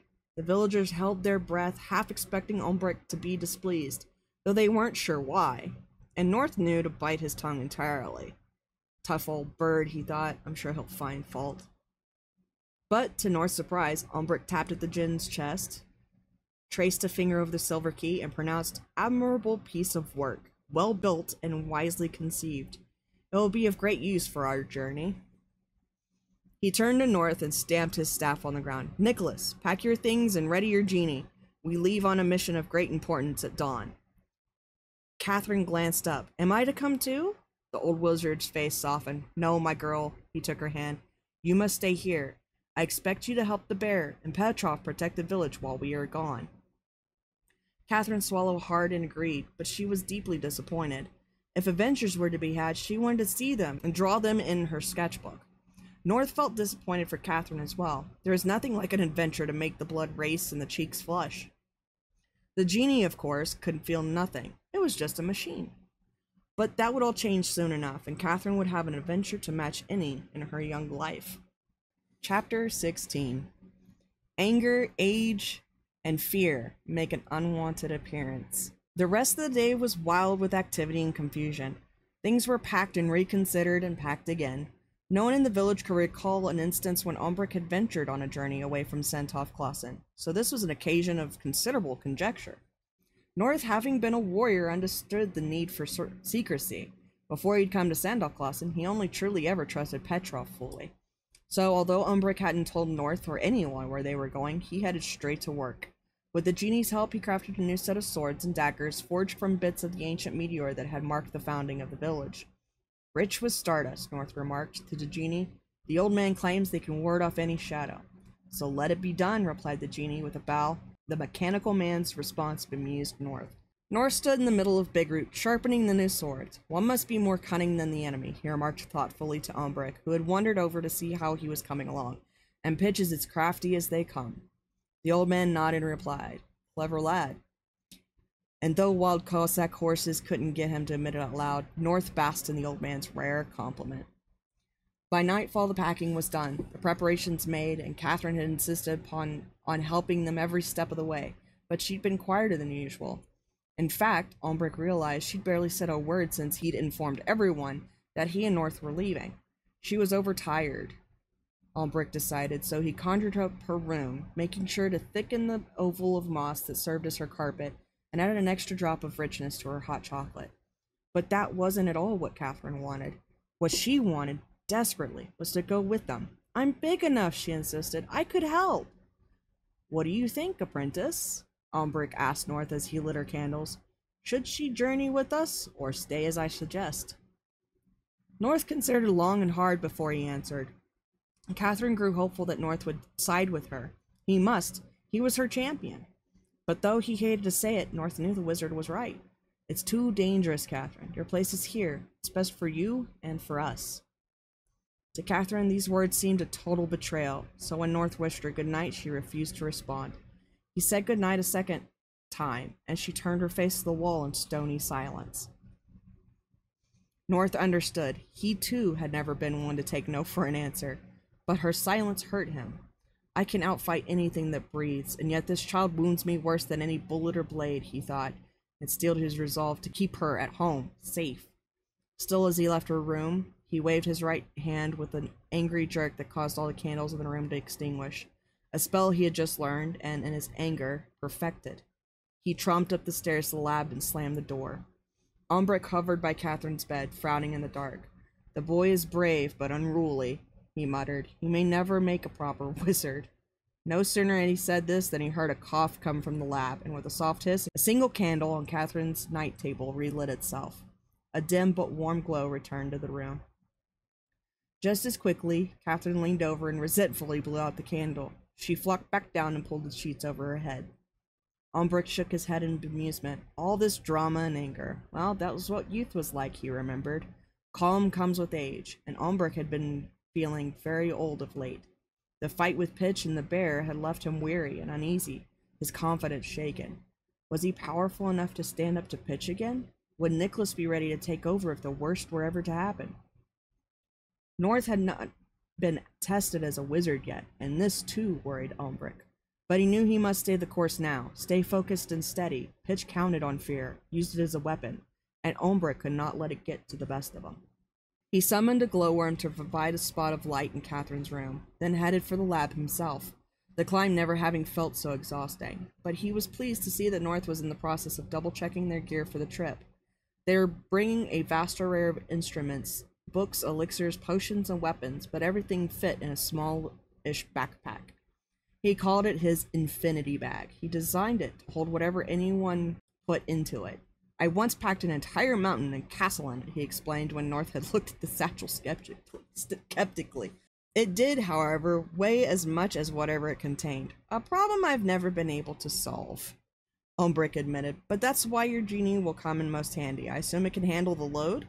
And then some, North assured. The genie bowed in agreement. Then we must rest, for we'll leave at first light, said the wizard, and he climbed into the highly unusual assemblage that constituted his bed. North had been dumbfounded when he first seen it, a giant globe that swung open into sections as Ombric neared. The inside was hollow except for a wooden rod near its bottom, which Ombric stood on. The globe was surrounded by a dozen or so owls on perches with their wings tucked at their sides, their eyes shut. Ombric assumed a stance that very closely mimicked theirs and closed his eyes as well. The globe then folded shut, each owl letting out a quiet hoot as it did. Ombric was now settled in for the night. Nicholas St. North had slept in many odd places, in trees, on edges of cliffs, under the bed of a sleeping Maharaja, but those times were about making do. Ombric clearly preferred this bed. It was his home. Wizards were an odd bunch, it seemed to North. But that's not what he pondered that night, nor did his mind spin with worries of the upcoming journey and what they might face. Instead, he thought over and over about Catherine and how she was still angry with him. He forced himself to think of something else. He wondered if the genie actually slept. North softly treaded to the workroom and peered in. Ombric's globe, high above, sighed with gentle snores. The genie was upright, but seemed to be resting. "Good night, genie," North whispered. "As you command," came the reply. North had it intended as an order, so the response amused him. When he returned to bed, he began to imagine other things that one could say that the genie would misinterpret. If North mentioned to the genie in a passing to "have a good day," would the genie try to make a rainy day sunny? Soon he was distracted from Catherine's anger and at last fell asleep, but the genie did not. A small black spider was lowering itself down on a single strand of silk toward the genie's left ear. Spiders were quite common in Big Root. Ombric spoke to them often, but this spider was different. It scampered delicately into the genie's ear. Pitch was indeed as clever as they come. Chapter 17. A Twist and Turn. When Catherine awoke the next morning, Big Root was quiet. Too quiet. There was none of the jolly clatter that accompanied the beginning of their days. She did not hear North's wild laughter as he tried out new spells, or Ombric's distracted humming. They left without saying goodbye, she realized, her heart sinking. There was, however, a full breakfast hovering next to her bed, and with it, a small box with a note. She reached for the mug of warm cocoa and took a sip. It was Umbric's brew. He made it with less chocolate than North, who always put in just a little more than necessary. She was never sure whose she liked best. They were both good in their own way. Then she turned to the box. She suspected it was North's doing.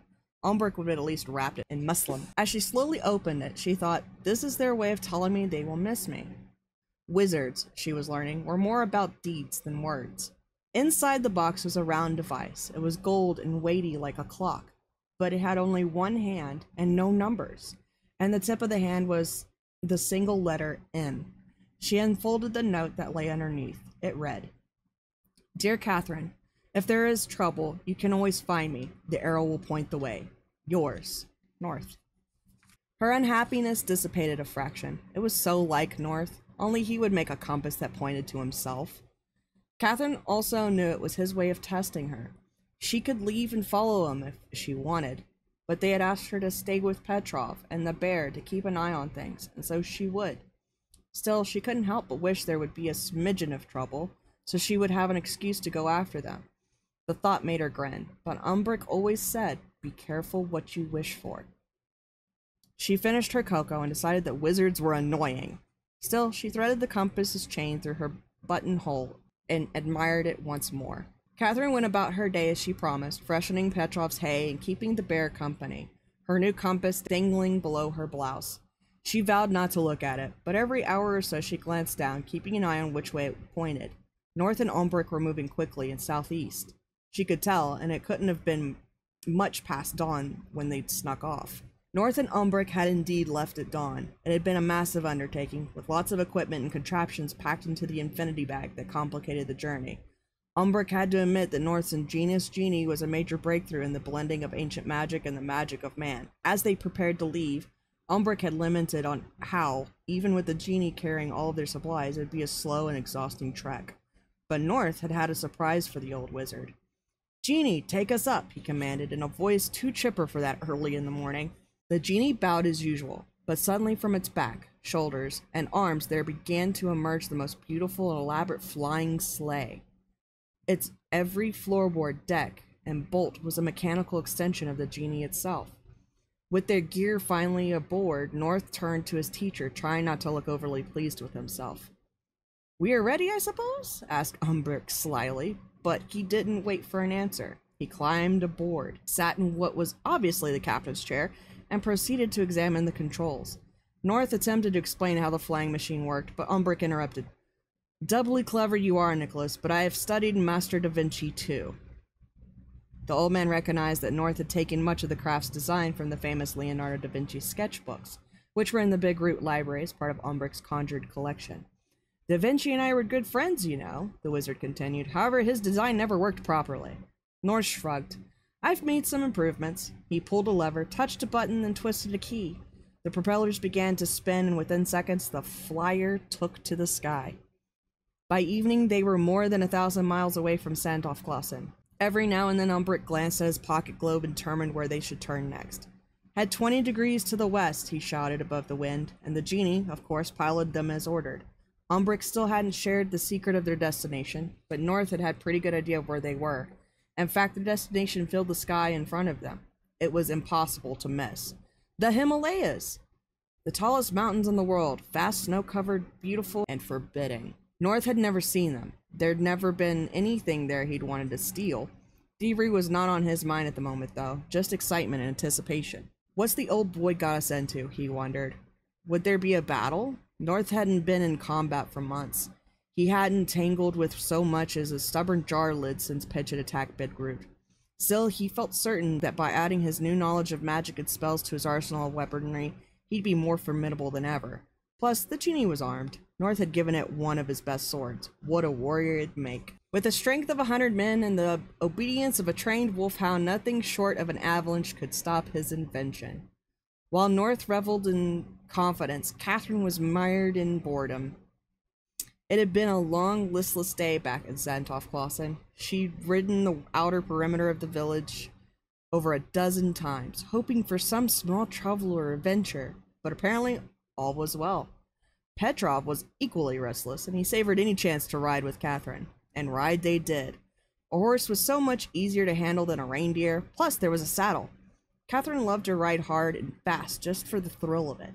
The bear had come by several times to assure Catherine that the forest was calm, quiet, functioning as usual. Some of the fur on his chin was turning back to black, which made him appear to have a rather dashing goatee. It reminded Catherine of North. The only event of consequence that day was also the worst.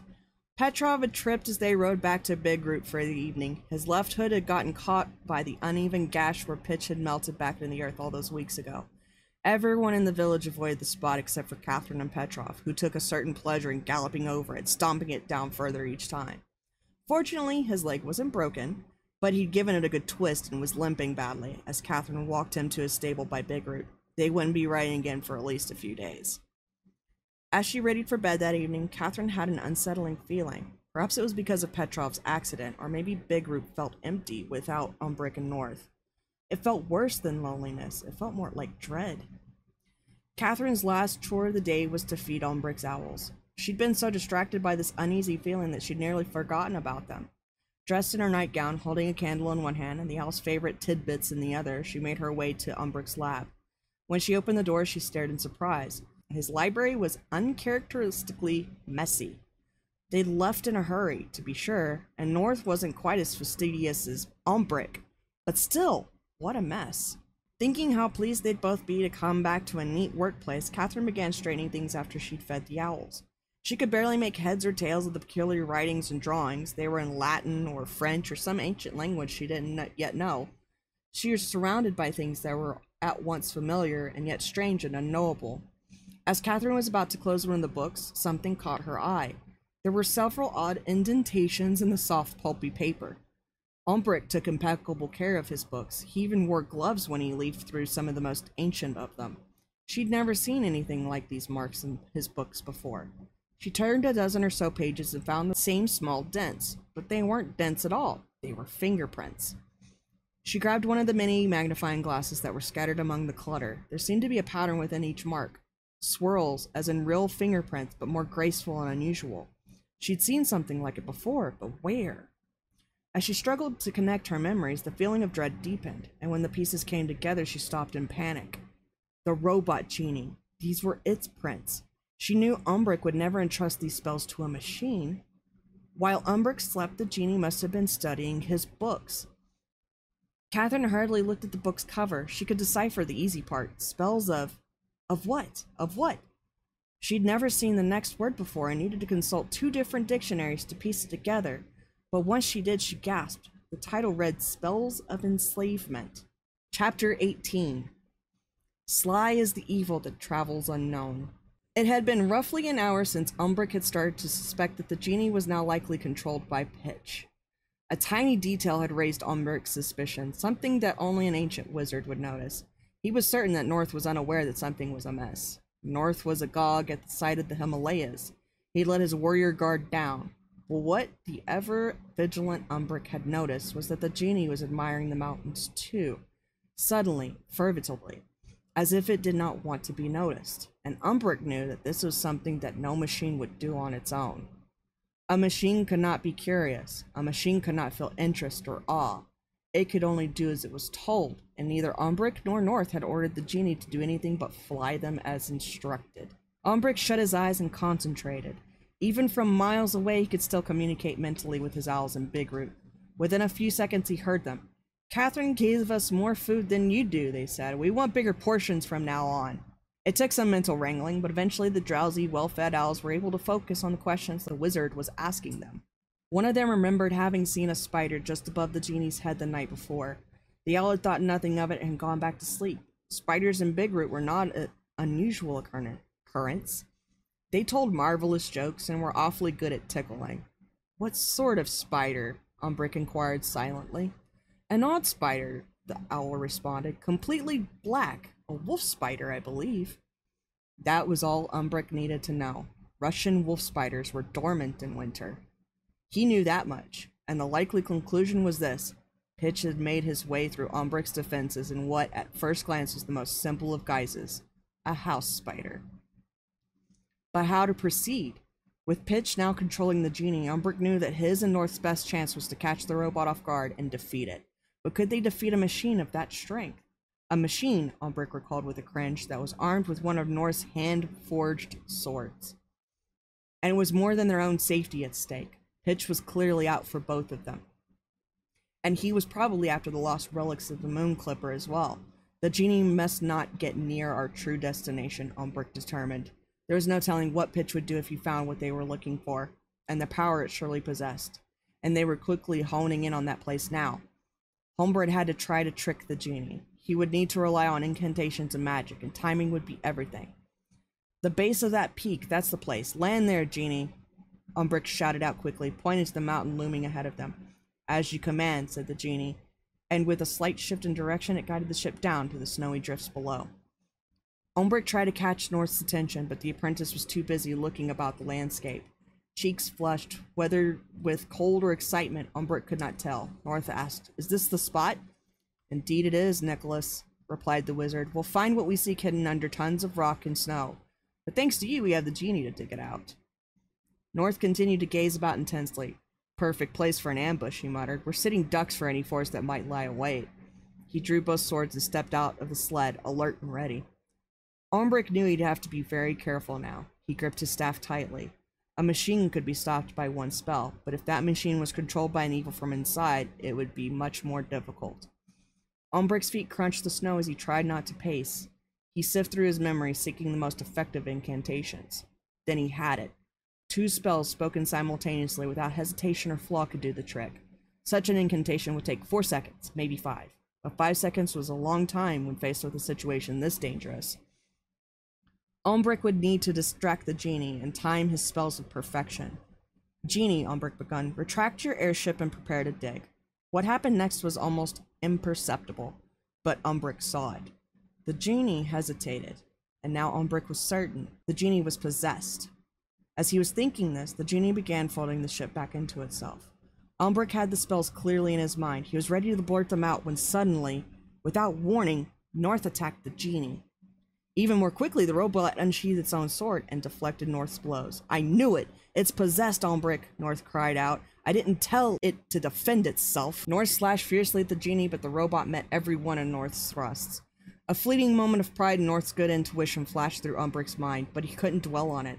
For now was the time. Invoking 2 spells at once is something only the greatest wizards can do, and Umbrick was doing it flawlessly. Equally flawlessly, North was fighting the genie. His precision, fed by his fury, was uncanny. "I can't recall ever fighting better," North was thinking, while Umbrick was racing to utter the last of the spells.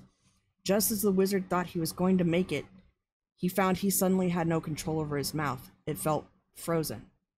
Then the icy feeling spreading to his face, then shoulders, until his whole body was stiff and paralyzed, and it was shrinking, shrinking. He fell to the ground with a steady thud, followed by a second one. North. The two found themselves suddenly lying in the snow, unable to move. The genie looked down at them both. A dark and terrible laugh echoed from deep inside its chest. It was a laugh like no other. It was the laugh of Pitch. "May I be your apprentice too, Master Umbrick?" he snarled. "I learned your spells of enslavement quickly enough." North struggled to look over at Umbrick, but he couldn't even blink. Then he began to realize that he wasn't just paralyzed. "You're my slaves now," gloated the genie. "My little puppets." It was true. They'd been turned into small porcelain versions of themselves, no bigger than dolls. The genie hunkered beside them, casting a massive shadow over their tiny bodies. "Now, tell me of this weapon you seek." Chapter 19. The Telltale Hoot.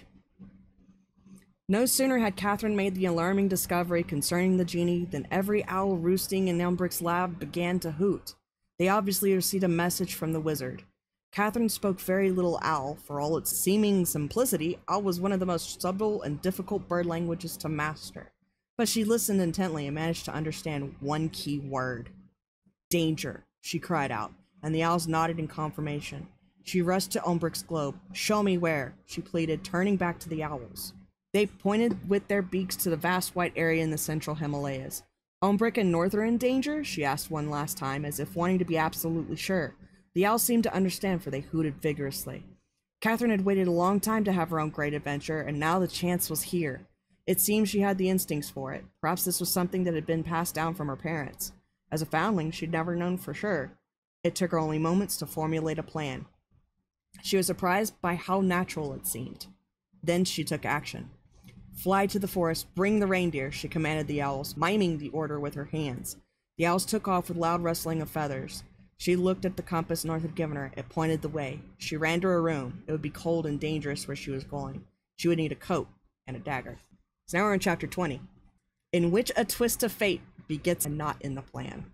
Pitch's scheme had worked more beautifully than he had dared hope.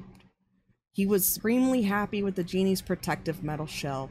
Not only was he now safe from sun and moonlight, but he could move about as easily as he could in his own shadowy form.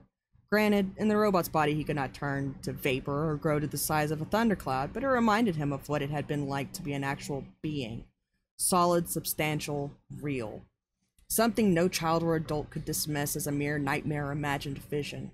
In months since he'd been freed from the cave, Pitch and his minions had found their way to almost every corner of the globe, leaving fear and unease in their wake. But there'd been limits to his new freedom that were frustrating him. At night he could be as fearsome as any creature that ever existed. He had learned to summon clouds to block the moon's interfering light. In pure dark, he was pure evil, capable of flooding whomever he chose with torturous nightmares. However, with the coming of every dawn, he and his henchmen had been forced into retreat. The light of day had the power to undo all his work. Adults dismissed their encounters with him as having never happened. They were just bad dreams. And they convinced their children of the same. Even worse, children had taken to calling him the Boogeyman, a name he despised. And though they feared him, they did not entirely believe in him either. But now, he would be something they could see at any hour. Now he was something they could not deny. This, of course, was not enough. New knowledge and weapons would be needed to conquer the day. Plaguing children with nightmares was just the beginning, he now realized.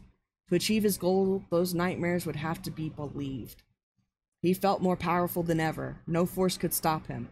The bear, the meddlesome tree, they would all fall to him now, as quickly as that idiotic old wizard and his feckless apprentice had. But first there was the matter of the device, the weapon, the thing that the old wizard had set out to find. If the wizard believed this weapon could destroy him, then it must be very powerful indeed. Pitch picked up his two miniaturized captives and turned them this way and that, demanding answers. But he was not getting the ones he needed. Ombrick would not or could not speak. No matter how many times Pitch ordered him to reveal what and where this weapon was, the toy-sized wizard lay mute. And North could not answer for the simple reason that he did not know. Ombrick had never told him where they were going or what they were hoping to find.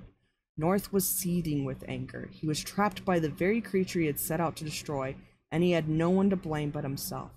Why hadn't he listened when Ombrick had warned him of the danger that the merging of old and new magic could bring? North felt a deep and crushing shame, and a feeling that was wholly unfamiliar, helplessness. As a young warrior, he had found himself in some very compromising positions. But even backed into a corner, he could fight his way out. But as a toy, he was useless, powerless, and, to add insult to injury, duped by his own device. Pitch's spell was wickedly ingenious. Not only was North unable to do anything other than what that devil commanded, but he was trapped as a toy with no real will of its own. He knew of no spell that could undo so many layers of entrapment. He couldn't even try to converse with Ombrick and find a way out of this nightmare. He could only speak when Pitch told him to, and Ombrick had not uttered a word since Pitch's spell cast. "You pathetic toys. Are you useless to me?" Pitch muttered in frustration. "Yes, master," replied North.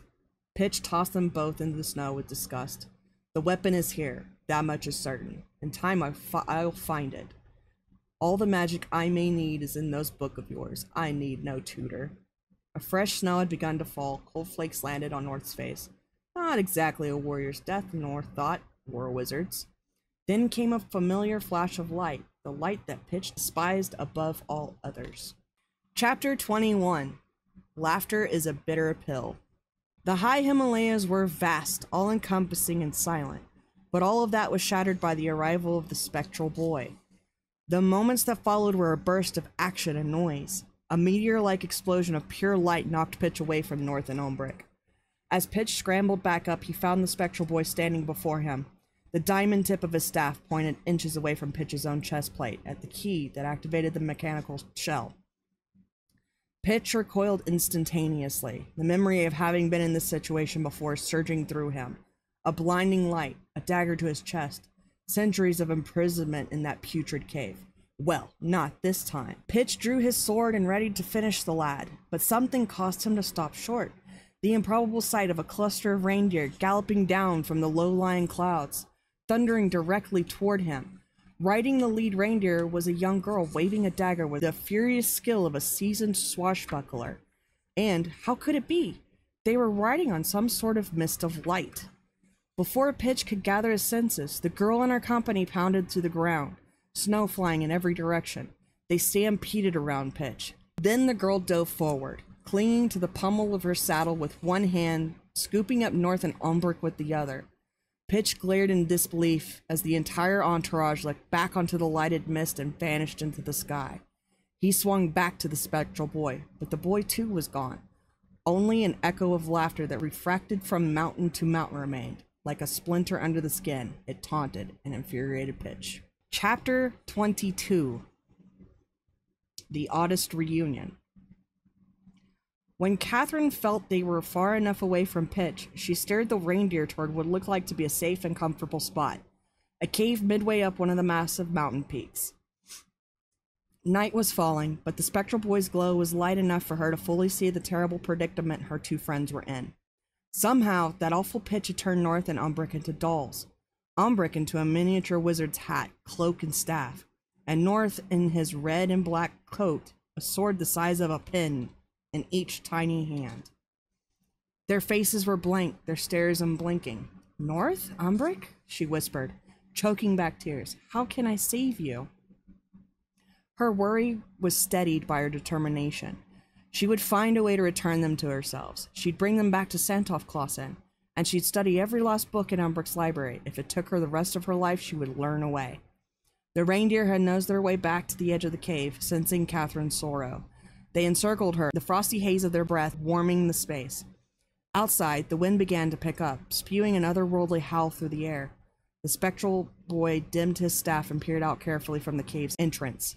Immediately, he drew his head back in. The sky was dirty with countless nightmare men and fearlings, and the boy knew they were searching for them. Dense clouds began to block every glimmer of moonlight. Night had brought out all of Pitch's tricks. The spectral boy could see that he and Catherine were hopelessly outnumbered. He looked at Catherine as she sat on the cave floor, rocking back and forth, holding her friends close to her. She wrapped the corners of her yellow jacket around them. The boy had watched her often since the first night in the forest, when she alone had been unafraid of the Fearlings. Then she'd seen her again up in the clouds. He'd never seen a small one up there before. Her smile had enchanted him, made him feel happier than he could ever remember. Then, this very morning, he'd seen her friends, the old man and the young one with the red coat, in the clouds. But they left her behind. That didn't seem fair. So he'd been on his way to check on her when he heard her asking the owls to fetch the reindeer. She wanted to catch up to the tall friends. Well, who was better at playing catch than he?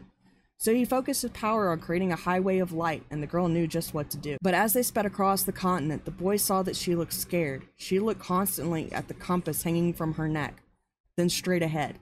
Only did she take her eyes away from the horizon to glance at him as he flew beside her. Why was she scared? He wasn't sure, but he knew she was not smiling, and he wanted to see that smile again. Now they were trapped. How had he let her guide them to a cave of all places? And he knew all about being trapped. Hadn't he been exactly that until his moonbeam came and set him free? Soon the Fearlings would find the cave, and then what? The boy peeked past the cave's entrance once more. The Fearlings were coming nearer. But the boy had an idea. A chase. The best chase ever. And this time, it would be more than just a game. He held the diamond tip of his staff close to his face and grinned at the moonbeam inside. He and the moonbeam had become comrades. The beam was ready. Then the boy looked back at Catherine one last time. An instant later, he was gone. Holding his staff aloft and shining brighter than ever, the boy flew into the sky, swooping and circling till he was sure every one of Pitch's soldiers had spotted him. Then he rocketed toward the clouds. The armies of darkness banked left and followed. The endgame was on. Chapter 23, The Longest Night. Catherine heard the spectral boy laughing as he led Pitch's legions away from her. How amazing he was, risking everything for her and her friends. He was fast and clever, there was no doubt. Perhaps he could perform a new miracle that would save them, or find help from some quarter that she did not know. But for now, she must make sure they weren't discovered by any of Pitch's stragglers. She quickly and quietly had the reindeer cover the entrance to the cave by using their antlers to shovel snow from the floor till there was only a small lookout hole left. But despite the blockade, it was still terribly cold. Catherine's fingers ached, her toes were going numb. She had no means of building a fire, and even if she had, she knew even the thinnest tendril of smoke would let Pitch know where they were.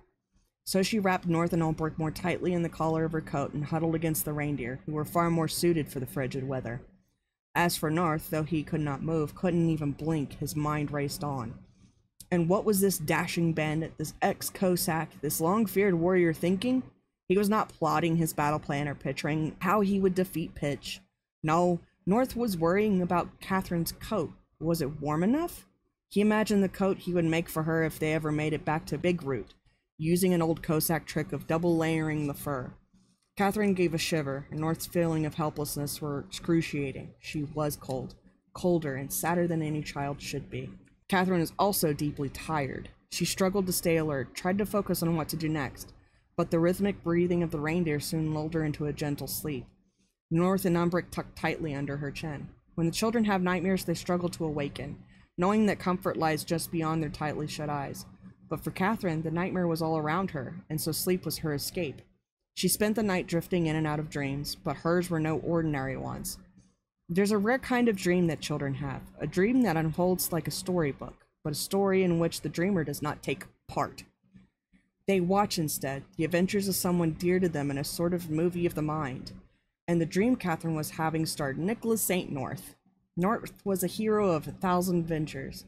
He was not a wizard, a thief, or a warrior, but a powerful figure of unending mirth, mystery, and magic, who lived in a city surrounded by snow. This kind of dream is so rare that most dreamers do not understand the magic it holds. It plays in tandem somewhere else, the same exact adventure and images rolling through another person's sleep. And that was what was happening now. As North lay there helplessly and nearly without hope, he began to see Catherine's dream in his own head. A city of snow and a flurry of activity in him, as he'd never imagined himself or even thought possible. Happy and at home. He was the master of this domain. For the second time in as many weeks, North realized that this was how Catherine saw him. In the drawing she'd given him for the genie's chess box, she depicted him grander than he was in real life. And now she saw him having an important place in the world. Then the dream did something that only dreams can do. It became a part of North, it became his dream. It lived in his heart now and would never die. With a violent suddenness, the dream ended. North was awake again, but he could not see. Catherine's coat covered his eyes. There was a blast of cold air, then shouts, and he felt himself being jerked up. He heard the furious neighing of the reindeer and the sound of hooves and antlers clattering against metal. Pitch had found them. North felt another jerk and heard Catherine screaming, "Get away!" Then something shadowy pressed tightly around them. Catherine's coat was gone from his face, and he could see her curled into a tight ball on the ground, surrounded by Fearlings. The reindeer were struggling wildly in ropes and chains of shadows, but the restraints held tight, and they dashed their hooves on the cave floor with fury. North was caught in the grip of a Fearling. He was suddenly turned around and saw the giant face of the genie glaring down at him. Pitch's laugh rumbled out of its metal chest. "Little man," Pitch said in a voice oozing with malevolence. "How useless you've become." Then his gaze shifted to Catherine. "I once had a Fearling prince slip out of my grasp, but it won't happen again. But before I turn you into a Fearling princess, I want to hear one last scream." He smiled wickedly at the Fearling holding North. "Crush him, now." The Fearling threw North violently into the rocky floor. The sound of his hitting had a sickening sharpness. The toy North lay shattered. Catherine, using a might that suppressed even herself, broke away from the Fearlings. She would not scream. She gathered the pieces of North's body quickly and carefully. Umbric had taught her, Umbric had taught them all, that magic's real power is belief. And she'd seen it happen with her own eyes. So it could happen again. It had to. She raced to the back of the cave. Pitch was just steps away. In a moment's time, she'd be taken, turned into a Fearling. Pitch's cackle boomed through the cave. "What a feisty Fearling you'll be," he laughed. The genie's robotic arms, the same ones that had carefully caught her that day, back by Big Root, cut violently through the air. Then they stopped. Pitch could not move closer. He strained with all the strength he possessed, but the machine arm would not obey. This cannot be, he hissed in disbelief. Catherine didn't waste a second. Her hands worked nimbly as she set the last piece of North's form into place. She took a deep breath and whispered Ombric's first spell. I believe, I believe, I believe. Please be real again. This will work. I believe. But before Catherine could even finish her plea, a terrific rumbling came from outside the cave. At first she thought it was thunder, but as it grew closer, louder, she realized it was coming from the ground and the sky. She looked toward the cave entrance, as did Pitch and his Fearlings. The sky outside was brightening. The rumbling intensified until the cave began to shake. Outside could be heard the calls and howls of Fearlings and nightmare men. Then, without any forewarning at all, the entire top of the mountain blasted away. They ducked down to shield themselves, but in the haze of snow and pulverized rock, they realized they were safe. They stood exposed now. In the open air, they could now see all around. It was an epic sight. On every mountain and valley, on the ground and in the air above were swarms of nightmare men and Fearlings. Every inch was nasty with shadowy hordes. But closing in from all sides was a wave of magnificent hairy creatures, white as snow, as big as the bear, and armed to the teeth.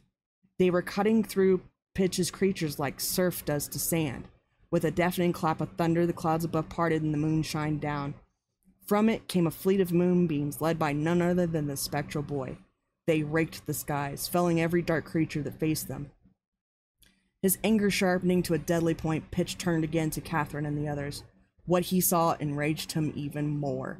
North stood before him, no longer a toy, but a man, with his head cocked back defiantly, his cape blowing in the wind and a saber at the ready in each hand. Catherine, or something, had broken the spell. Dark and sinister imp, he said to Pitch, with cheerful sarcasm. How annoying you've become. Then he fell on Pitch with a fury.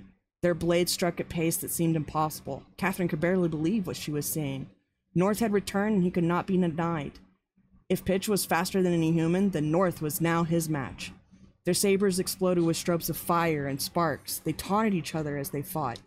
How does it feel to have your own invention best you in every way? Challenged Pitch. North smiled and replied, What I make, I can destroy. I've scuttled whole planets, burglar, you're just another inconvenience. North shook his head, then lowered both his swords. He stood up straight, spread his arms, closed his eyes. Do your worst, Pitch, he said calmly.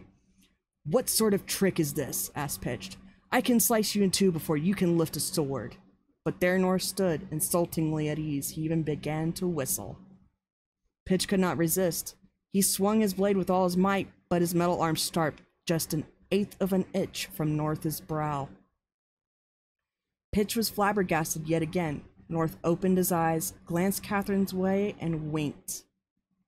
It's the drawing in his chest, he said slyly. He can turn us into toys, but with his own hands he can't do us real harm. Your artwork is very powerful, my girl. Pitch had just enough time to process what North said and to realize he was beaten, for now. Catherine almost giggled with relief and amazement. Pitch looked out at the battle raging around him. He could see the tide going against his troops. He was no fool. He turned sharply back to North and Catherine. I'll keep the genie as a gift. Let's just say it suits me. Then he took to the sky, transforming into the genie's flying machine. Within seconds, he and his Fearlings were mere black specks on the horizon, vanishing westward just ahead of the coming dawn. Chapter 24. The Journey's End. This is the last chapter. Only minutes had passed since Pitch's retreat, but they had been filled with wonders and revelations. Pitch's spell of enslavement had only partially afflicted Ombric. Like Norse, his physical body had been turned into a toy, but eons ago, Ombric had learned how to separate his mind from his body. He called it astral projection, and used it only rarely. It's quite risky, he explained to North. One can never be entirely sure what the body may be up to while its mind is out and about, and it depletes one's energy rather severely. I'll be hungry for months now. And in fact, Ombric had been eating provisions from the infinity bag non-stop since he returned to his body. He seemed to relish telling North and Catherine about his adventure, for he paced back and forth excitedly. The moment Pitch had cast the spell, he told them Ombric had projected himself to the temple of the Lunar Llamas. The Lunar Llamas were a mysterious brotherhood of holy men who devoted their lives to the study of the moon. Their temple, or as it was properly called, the lunar lamadary, had been Ombric's true destination throughout their journey. History has no accurate record of how the lunar lamas had come into existence, or how exactly they had become devoted to the moon and the man who ruled it. Ombric had first heard of them as a boy in Atlantis, and even the greatest minds of that long-lost place found them elusive and confounding. But Ombric knew in his ancient bones that these men would at least be interested in Pitch's return, and to be helpful in ways no one else on Earth could be. The lunar lamas were extremely secretive and cautious. They never made contact with the outside world, not even with wizards of Ombric's stature, and they had not been welcoming when Ombric first arrived. Ombric had pleaded with them. Did they have a relic from the Moon Clipper? Something that had fallen to Earth, something of great power. But the llamas had sworn to keep all they knew a secret until ordered otherwise. Apparently, they had a way of conversing directly with the man in the moon, though it was invoked only under the most extraordinary circumstances. What circumstances could possibly be more extraordinary than these? Ombric had demanded. Pitch is here. His hordes are on the other side of these peaks.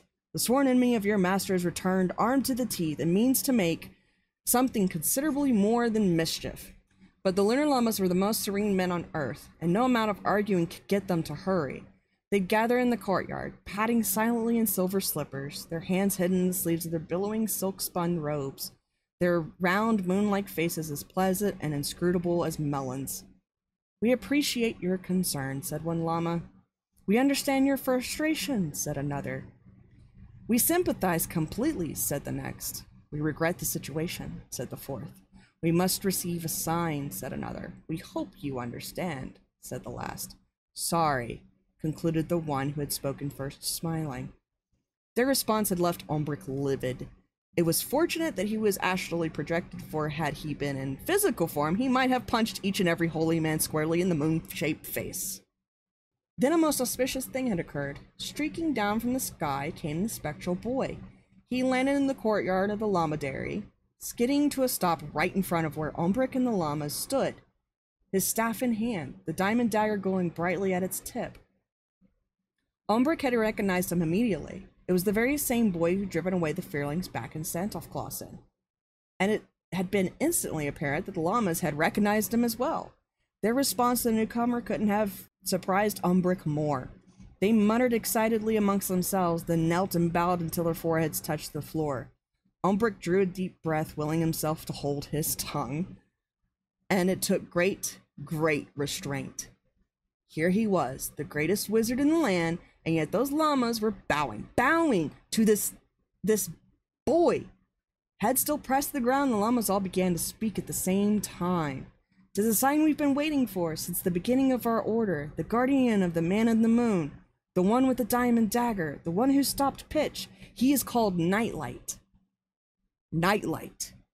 Ombric had never seen that name in ancient texts, and the texts about the Golden Age. He eyed the boy. He seemed all arms and legs and grin, and he emitted the soft glow of a young firefly. Could this ghostly slip of a boy be of such importance? The llamas gestured toward a huge gong that hung behind them, beckoning Ombric closer. It was clearly one of their most prized possessions. Ombric felt a shiver of great excitement as he examined it. The gong wasn't simply a beautiful instrument. The elaborate carvings were actually telling a story, the story of the man in the moon. Sar Lunar related it to us centuries ago, said the Grand High Lama. It is as he saw, experienced, and remembered. There it was, glorious picture as described by Sar Lunar himself. The majestic moon clipper at full sail, the merry moonbots and moon mice. Ombric could barely still his mind to take it all in, and then, there on the far side, was the part of the story that had always been a mystery to him. Ombric glanced from the boy in the picture to the boy in front of him. They were the same. It was true. This boy had been the loyal friend and guardian of the young man in the moon.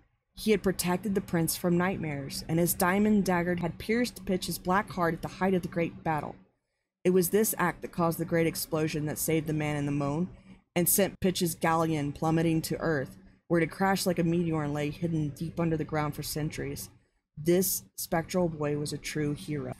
Nightlight, the llamas shouted in unison. Nightlight indeed, concurred Ombric with surprise. The boy rocked on his heels before them, a puzzled look in his pale green eyes. It was so long ago, yet that name still existed within him as distant memory. He cocked his head, then shook it. What mattered to Nightlight was the here and now. The battle was still on. He swung his staff towards the sky. The llamas and Umbric looked up. Pitch's minions were diving toward them. They'd follow Nightlight there, just as he'd hoped. He observed the lunar llamas, and he knew they had the best weapons against these shadowy creatures. To Umbric's amazement, the llamas switched from whispering statues to men of action. Bells rang, horns blew, and a great rumbling as if the earth itself were growling filled the courtyard. Umbric looked out through the columns that marked the entrance of the building. A legion of giant, hairy snow creatures was gathering outside of Lamadary, already in military formation. It was an army of abominable snowmen. Umbric had read about them, but had never seen one. They had an amazing arsenal of gleaming clubs, swords, and spear guns, all forged with the dust of fallen stars. The creatures stilled at the llamas as the llamas began to blow their tribal horns, the horns that sounded the battle charge. And charge they did, with Nightlight leading them, through the mountains and toward the peak where Pitch had trapped Catherine and the others. The llamas accompanied the army, whirling like tornadoes, dervishes, banshees. Umbric instantly projected himself after them, and arrived, evidently, at the most opportune time. Just as the battle had reached its tipping point, North was turning back into his full-sized self, but Umbric did not know that. He was still up in the sky above. He feared he was too late to save his friends, and had blasted the mountaintops to smithereens in a desperate attempt to intervene. Though Umbric hated to admit it, he now felt he overreacted, ever so slightly. Most unsettled bit of conjuration, he conceded as he finished his story. More like something you, Nicholas, would have done in your early days. I could have accidentally hurt someone, one of the reindeer, or even young Catherine. Can't imagine what got into me. Even an astral projection can blush with embarrassment, and Umbric, for the first time in several hundred years, did that exact thing. North laughed in astonishment. You're as red as the setting sun, old man, North teased. He was just worried about us, Catherine interrupted. Humph, Umbric muttered, then kept himself busy searching among the pulverized bits of the mountaintop until he found his discarded toy body, and projected himself back into it. Within a few moments he had broken the last vestige of Pitch's spell, and returned, as North had, to his flesh and blood self. North narrowed his eyes. How did you do that? And furthermore, how did I do that? The wizard paused and regarded his apprentice. You know, a daydream properly utilized can be the most powerful force in the universe. One need only dream of the freedom to begin to break the spell of enslavement. North nodded. His teacher was right. But he knew that for him it was something else. It was more than a daydream that brought me back, old man. He looked down at Catherine. You saved me in many ways.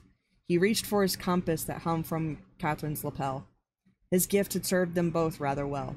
Catherine had her great adventure, and North had found a friend for life. He turned to the old wizard.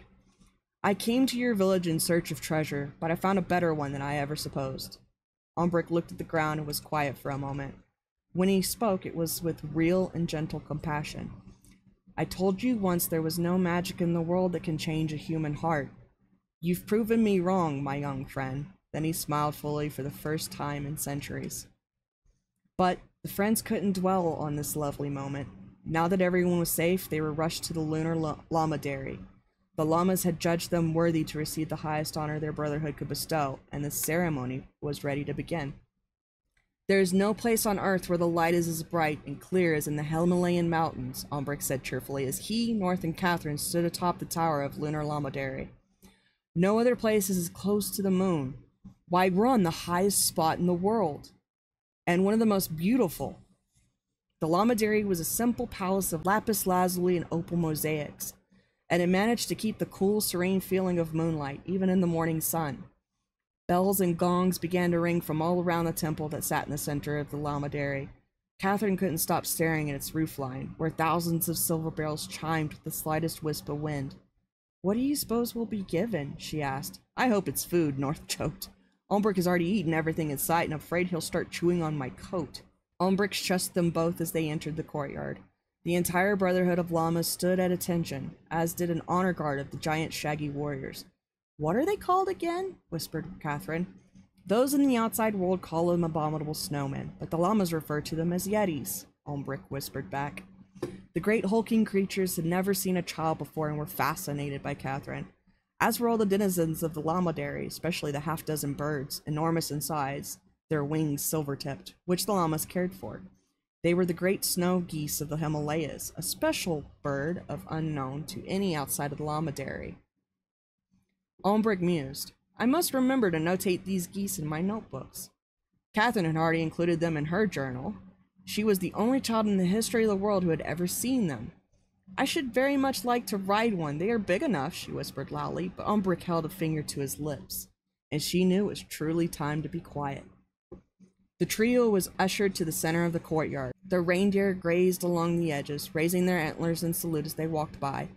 Catherine could barely take her eyes off the beautiful gong Ombrick had told them about. She scanned the carvings for a friend, the spectral boy, Nightlight. She was glad to finally know he had a name.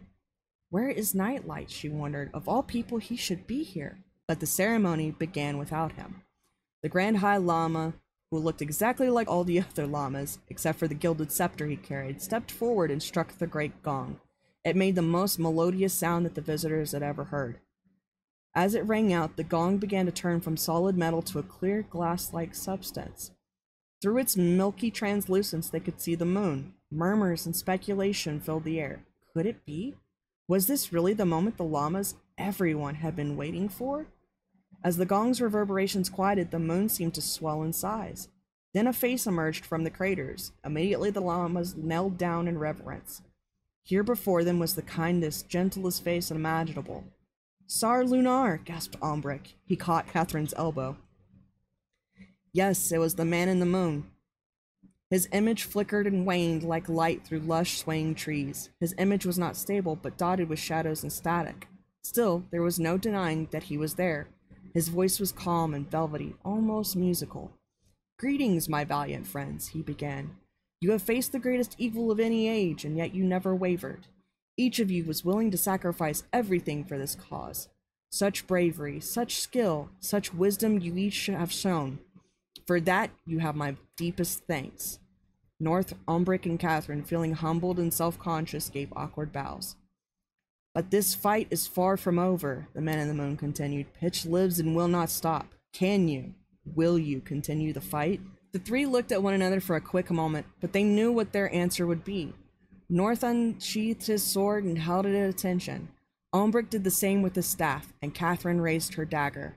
The man in the moon smiled down at them. It was a smile of such warmth and friendliness that it made any who saw it feel as though no matter what trials were to come, all would be well.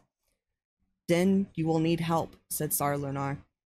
At this, the Grand Lama pulled from his robe an ancient weapon and held it out to them. It was a sword, so unusual that North, who thought he'd known and used every weapon creation, stepped forward to take a closer look.